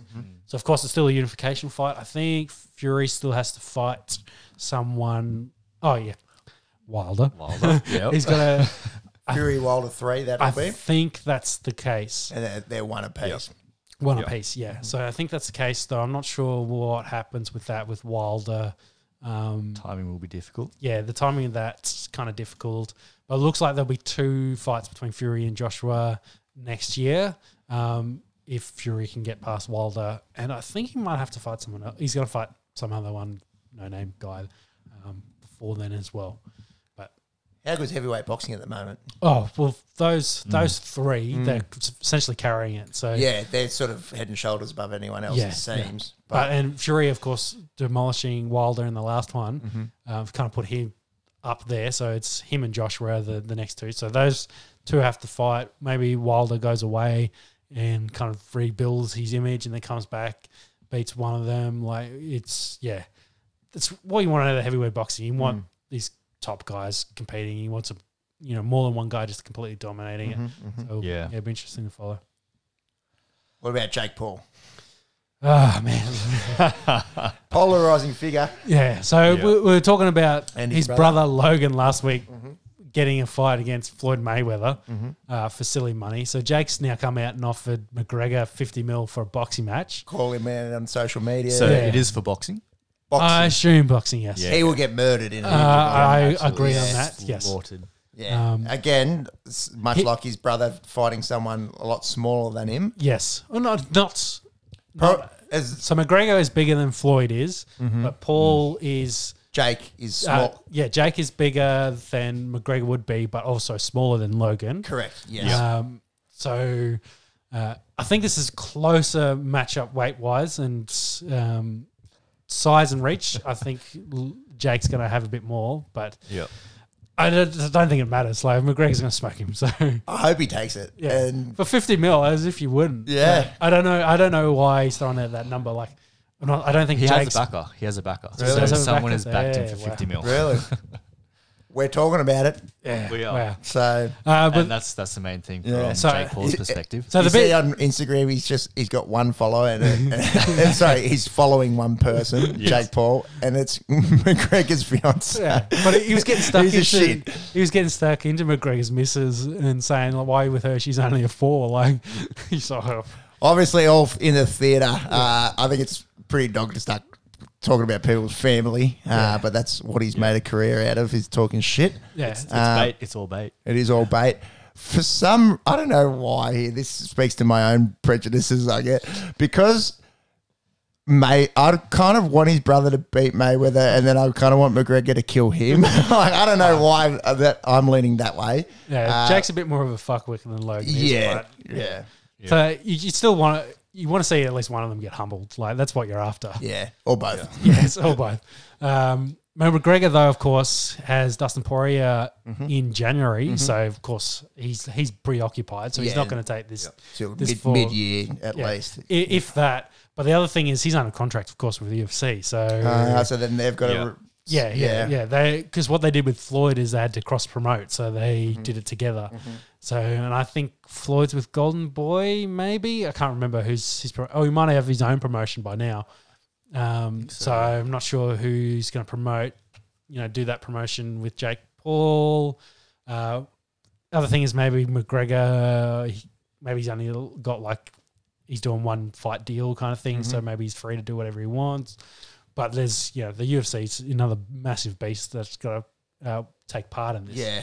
And it's interesting, isn't it, with the rise of social media, how all this exhibition shit-talking stuff's even got a platform. This wasn't a thing 2 years ago. Yeah. But blame McGregor for starting this against Floyd. Like, I think he kind of kicked this off for the exhibition thing. And you look at what Tyson and Holyfield, wasn't it? Jones Jr. Jones Jr. Sorry, I got the two confused. There was talk it was going to be a Holyfield. Yeah, but Jones Jr., like, you see the numbers they did and they've made good money out of it. Like, and it was a snooze fest. Exactly. It was a bunch of 50-year-old blokes punching around. I mean, Paul Logan and KSI was sort of that start of the exhibition sort of throw your hat in the ring, see what happens sort of thing. So blokes that had never boxed before kind of kicking it off and putting on big events. I think there was also a big, say, moment for, say, YouTube trying to go mainstream to get more of that. So we've now got that point where, like, McGregor's done his thing, YouTube's done theirs, and now they're colliding, and it's kind of caused the situation we're in now. Do you think this diminishes the reputation of boxing? The purists hate it. I don't think so, because I don't want to say boxing's been dead for 10 years, but it lost a lot of eyeballs from guys that weren't mainstream. So this is putting it back in the mainstream. So it's probably good overall for boxing as a sport going forward. Because now you got guys talking, well, you take Australian boxing for a moment, and the big pay-per-view they had at Bake West on Wednesday. Like, that was a big event because it's got more eyeballs, more people are now interested in boxing than they were even a year ago. Like, it's definitely got more eyeballs back on that sport after UFC probably had dominated for the last maybe decade, 2 decades. Like, UFC had been all over it as the premier combat sport. So boxing's now kind of getting back into there. Heavyweights picking up as well has really, really helped. Canelo down in the Klitschko's, dominated the heavyweight for a long time. So it's kind of really helped that sport and picked it up. And another wicket's fallen here in the cricket. India really rallied for a 7-run partnership. They go from 6 for 19 to 7 for 26. Josh Hazlewood has got Vihari, I think it is. Yeah. That's not a good way to get out when your he's just played it off his pads straight to Marnus at mid-wicket. Yeah. Didn't hit it down, he hit it, he's just spoon-fed it. Didn't hit it sweet at all. Really ordinary dismissal in Test match cricket. Have to see the replay. Well, I wonder if it was Saha the keeper, not Vihari. So 3 wickets. They need to make 17 runs to get over that 42 to avoid going in the history books as the lowest total ever. Yeah. Ashwin comes out though, so it's going to be a challenge. Ashwin can bat. He likes to throw the bat though. So and then, like I said before, Bumrah's already out, obviously. So it's only Shami and Yadav to come. Oh boy, this could get really ugly. Ashwin, that's one of the better number 8s in the world coming out. Probably the best, actually. He's made 4 Test hundreds, averages 28. They're going to need some of that. I don't really care how good you are when you come out at 7 for 26. I'd be interested to see if this ball that Hazelwood just bowled had a bit more pop in it, whether it got up on him a little bit. Yeah, it might have done, but it just looks like a stupid shot to play in that situation. Anyways. But there you go. Last total, 42 versus... For India, 42 so that's versus India's own records. 42, 58, 58. And obviously that 42 was against England in 1974. Not obviously, because probably not many people knew that one off the top of their heads. Where do we get up to? The boxing. So we just mentioned Wednesday night at Bank West. So what happened? I didn't watch this live. So they were on the undercard. They actually had they say the fight of the year. 2 of the. Has he schnicked him? My goodness, Ashwin, after I pump up his tyres saying he's the best number 8 in the world, looks like he's schnicked one first ball through to Tim Payne of Josh Hazlewood. Going to review. Going to review that we're watching this with no sound. Everyone behind the stumps goes up. The bowler's gone up. Not huge deviation on this, but it'll be interesting. No deviation. Hazlewood will be on a hat-trick as well. He'll be on a hat-trick, and he's 4 for 3, if you don't mind, if this is good. Great seam position. Doesn't need to play at this. Oh, man, he smashed that, I reckon. he's hit nothing else. So if That's there's right. anything, Yeah. it's all ball. The bat's a long way from the pad, and I reckon visibly that's deviated. Although, Oh, nothing. much. Hot spot. is there a little tickle there on the outside edge? Hard to say from. Hotspot swings it back to the Indians' favour. There doesn't seem to be too much. Schnicko, there's something there. 100% when it hits the Yeah, that's out. Oh my goodness. Wow. Hat-trick ball live unfolding on the Esky. Let's try and wrap up. boxing. What happened in this Gallen Hunt fight? So there's a good fight on the undercard. I can't remember who was it, but they went absolute wall, multiple knockdowns. I think they ended up going to decision, judges' decision, of course, and I can't remember who won. Anyway, Good insights. the main events. So Gallen versus Mark Hunt. Gallen gets the decision, but he ate some absolute bombs from Hunt in this. Did well to probably stay up. Yeah, good chin on him. Yeah. Yeah. So some people were actually scored this for Hunt, saying that the judges kind of got this wrong. Hunt did more damage. Gallen did more work, which is, I think, what we all kind of thought going into this. Gallen, of course, was always going to outwork and outpoint Hunt, which was the case. Hunt, I think, was only given 1 round on this. Most said he run probably 2, and he did have some good shots on others, so he could have possibly snuck up to 4 of the 6. Yeah, so I think two of the judges gave Hunt 1 round, and I think one gave him 2 rounds. Yeah.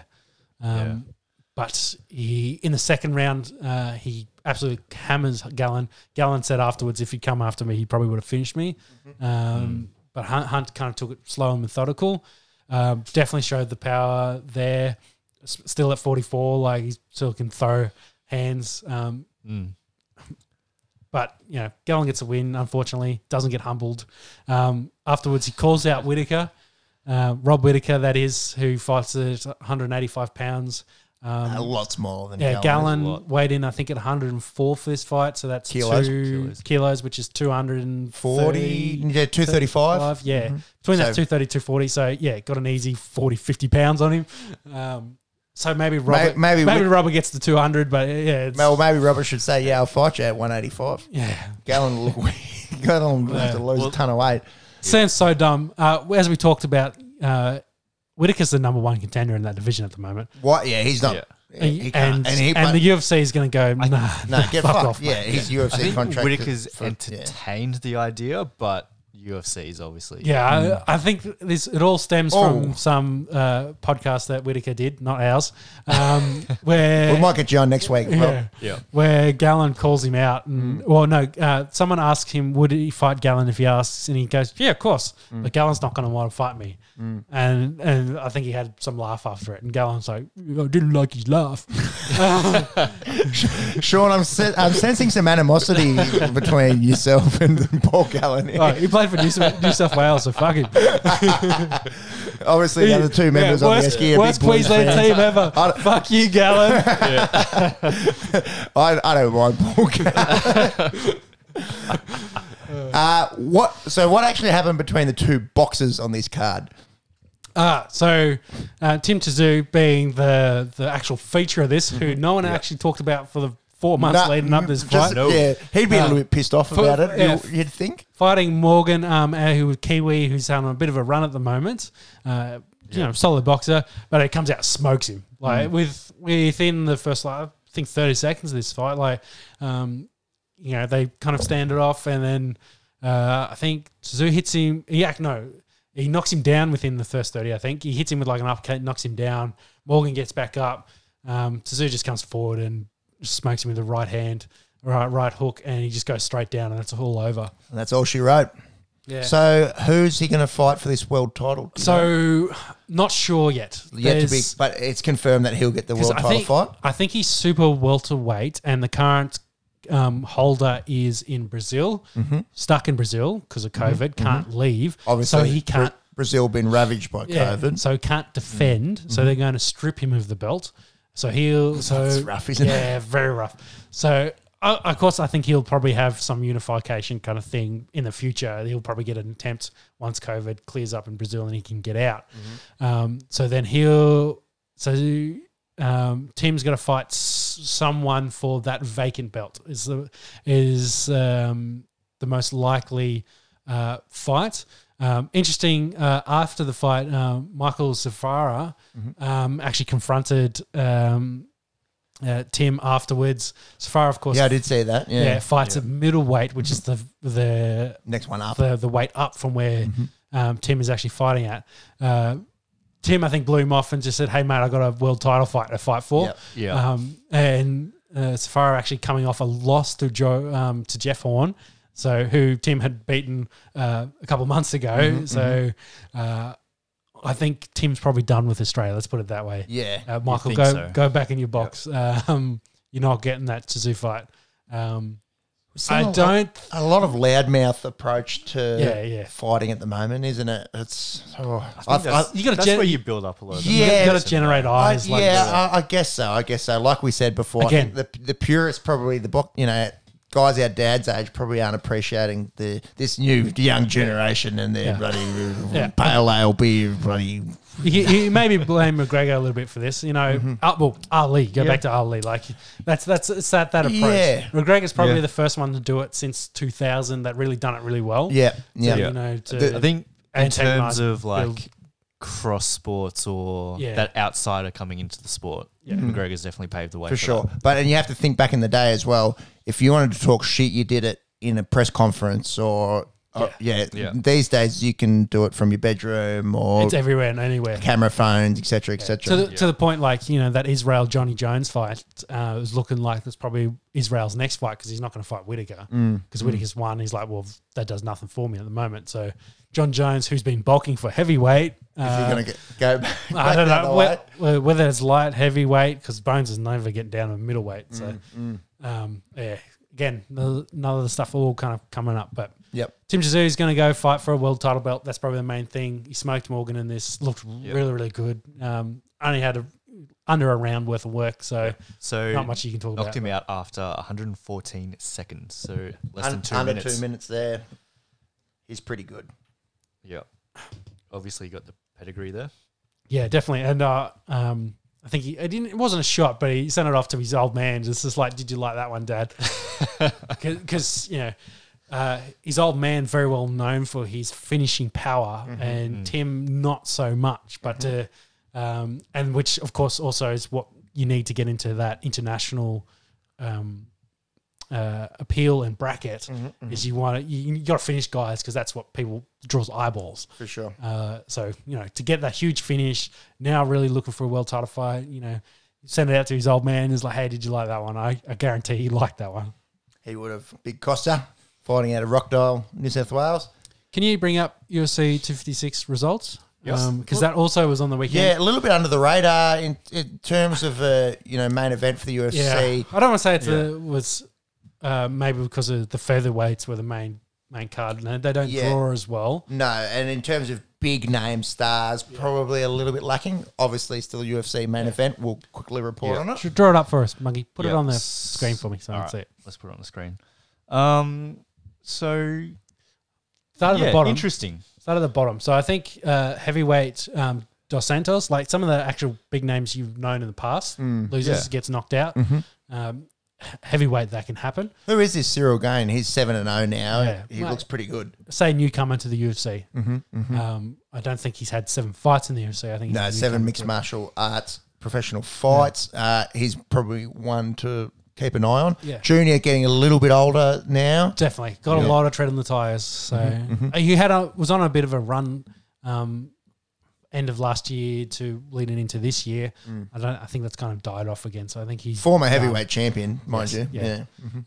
Kevin Holland, who's up and coming in the middleweight division, knocks out Jacariah, who's again probably on the same sort of path as Junior.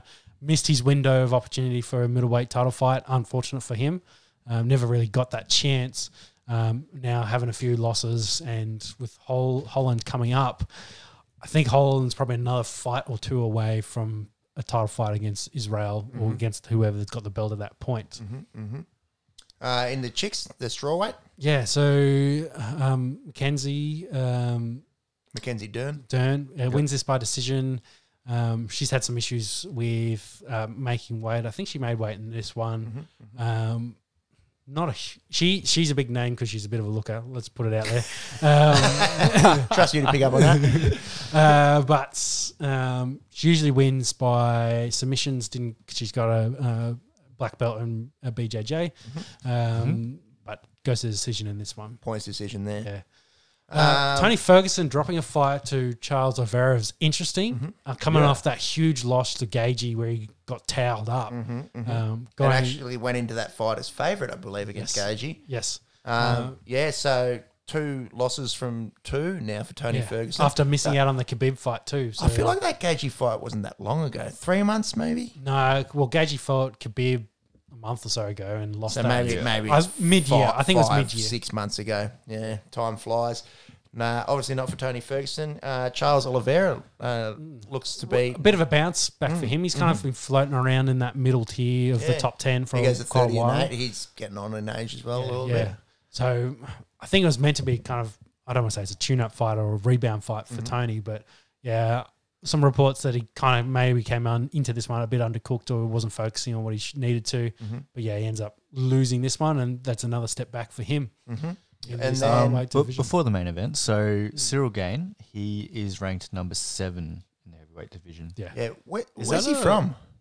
Is he is from American or Caribbean? You're testing me here. He is. You never would have guessed this. Give France. He's French. There you Okay. Yeah. Is the heavyweight division pretty light on at the top there? Well, Stipe's not doing anything, and Francis Ngannou not doing anything because Stipe's not doing anything. So there's not much movement, hence why Bones possibly is going to come up and walk straight in there. Outside of that, Rosenstrike and who else is floating around in there?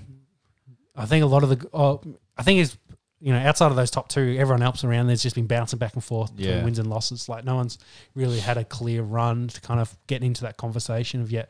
Rosenstrike was, but then Ngannou ended that. So it's kind of quiet in the heavyweight division, which is unfortunate. Especially Stipe's kind of been holding it up. They need those guys fighting. Like you want heavyweight fights going on because it's the premiere of the UFC, of course. Yeah, everyone wants to see the big boys bang.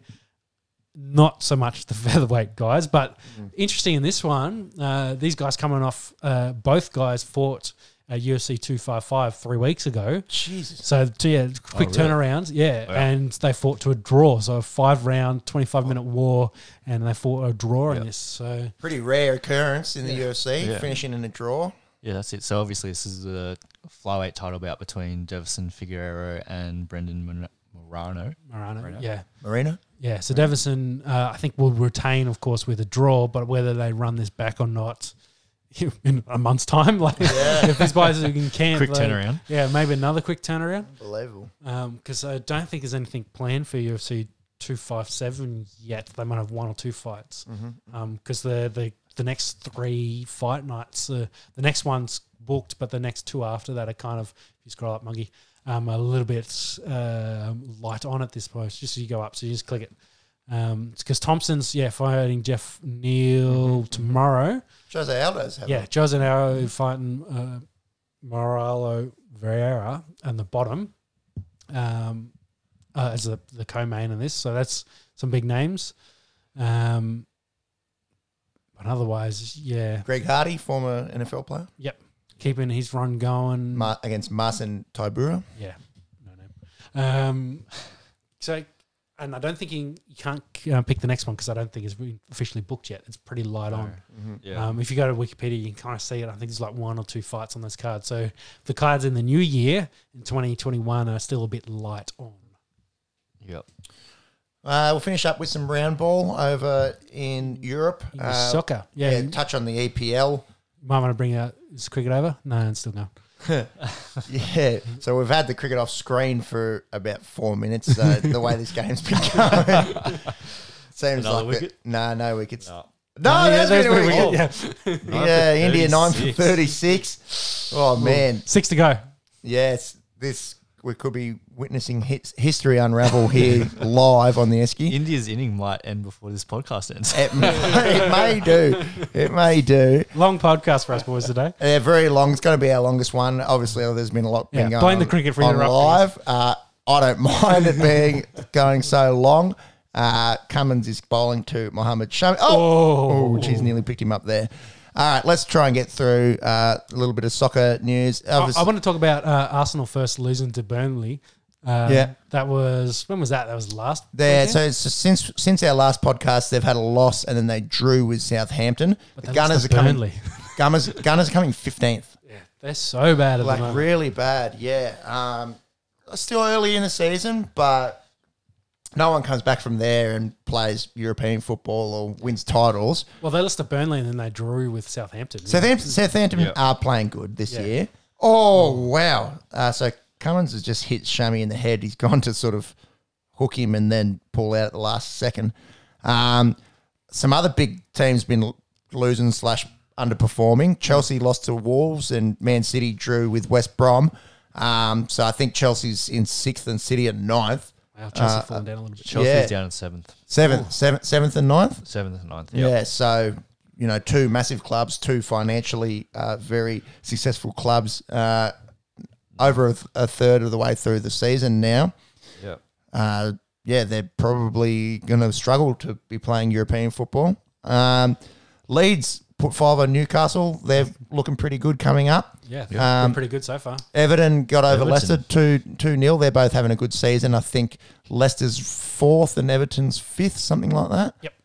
And United got a last-minute lucky win against... No, actually, that wasn't last minute. That was early on. They win against Sheffield 3-2. They go to 6th, so they've been clawing their way back up after a pretty ordinary start.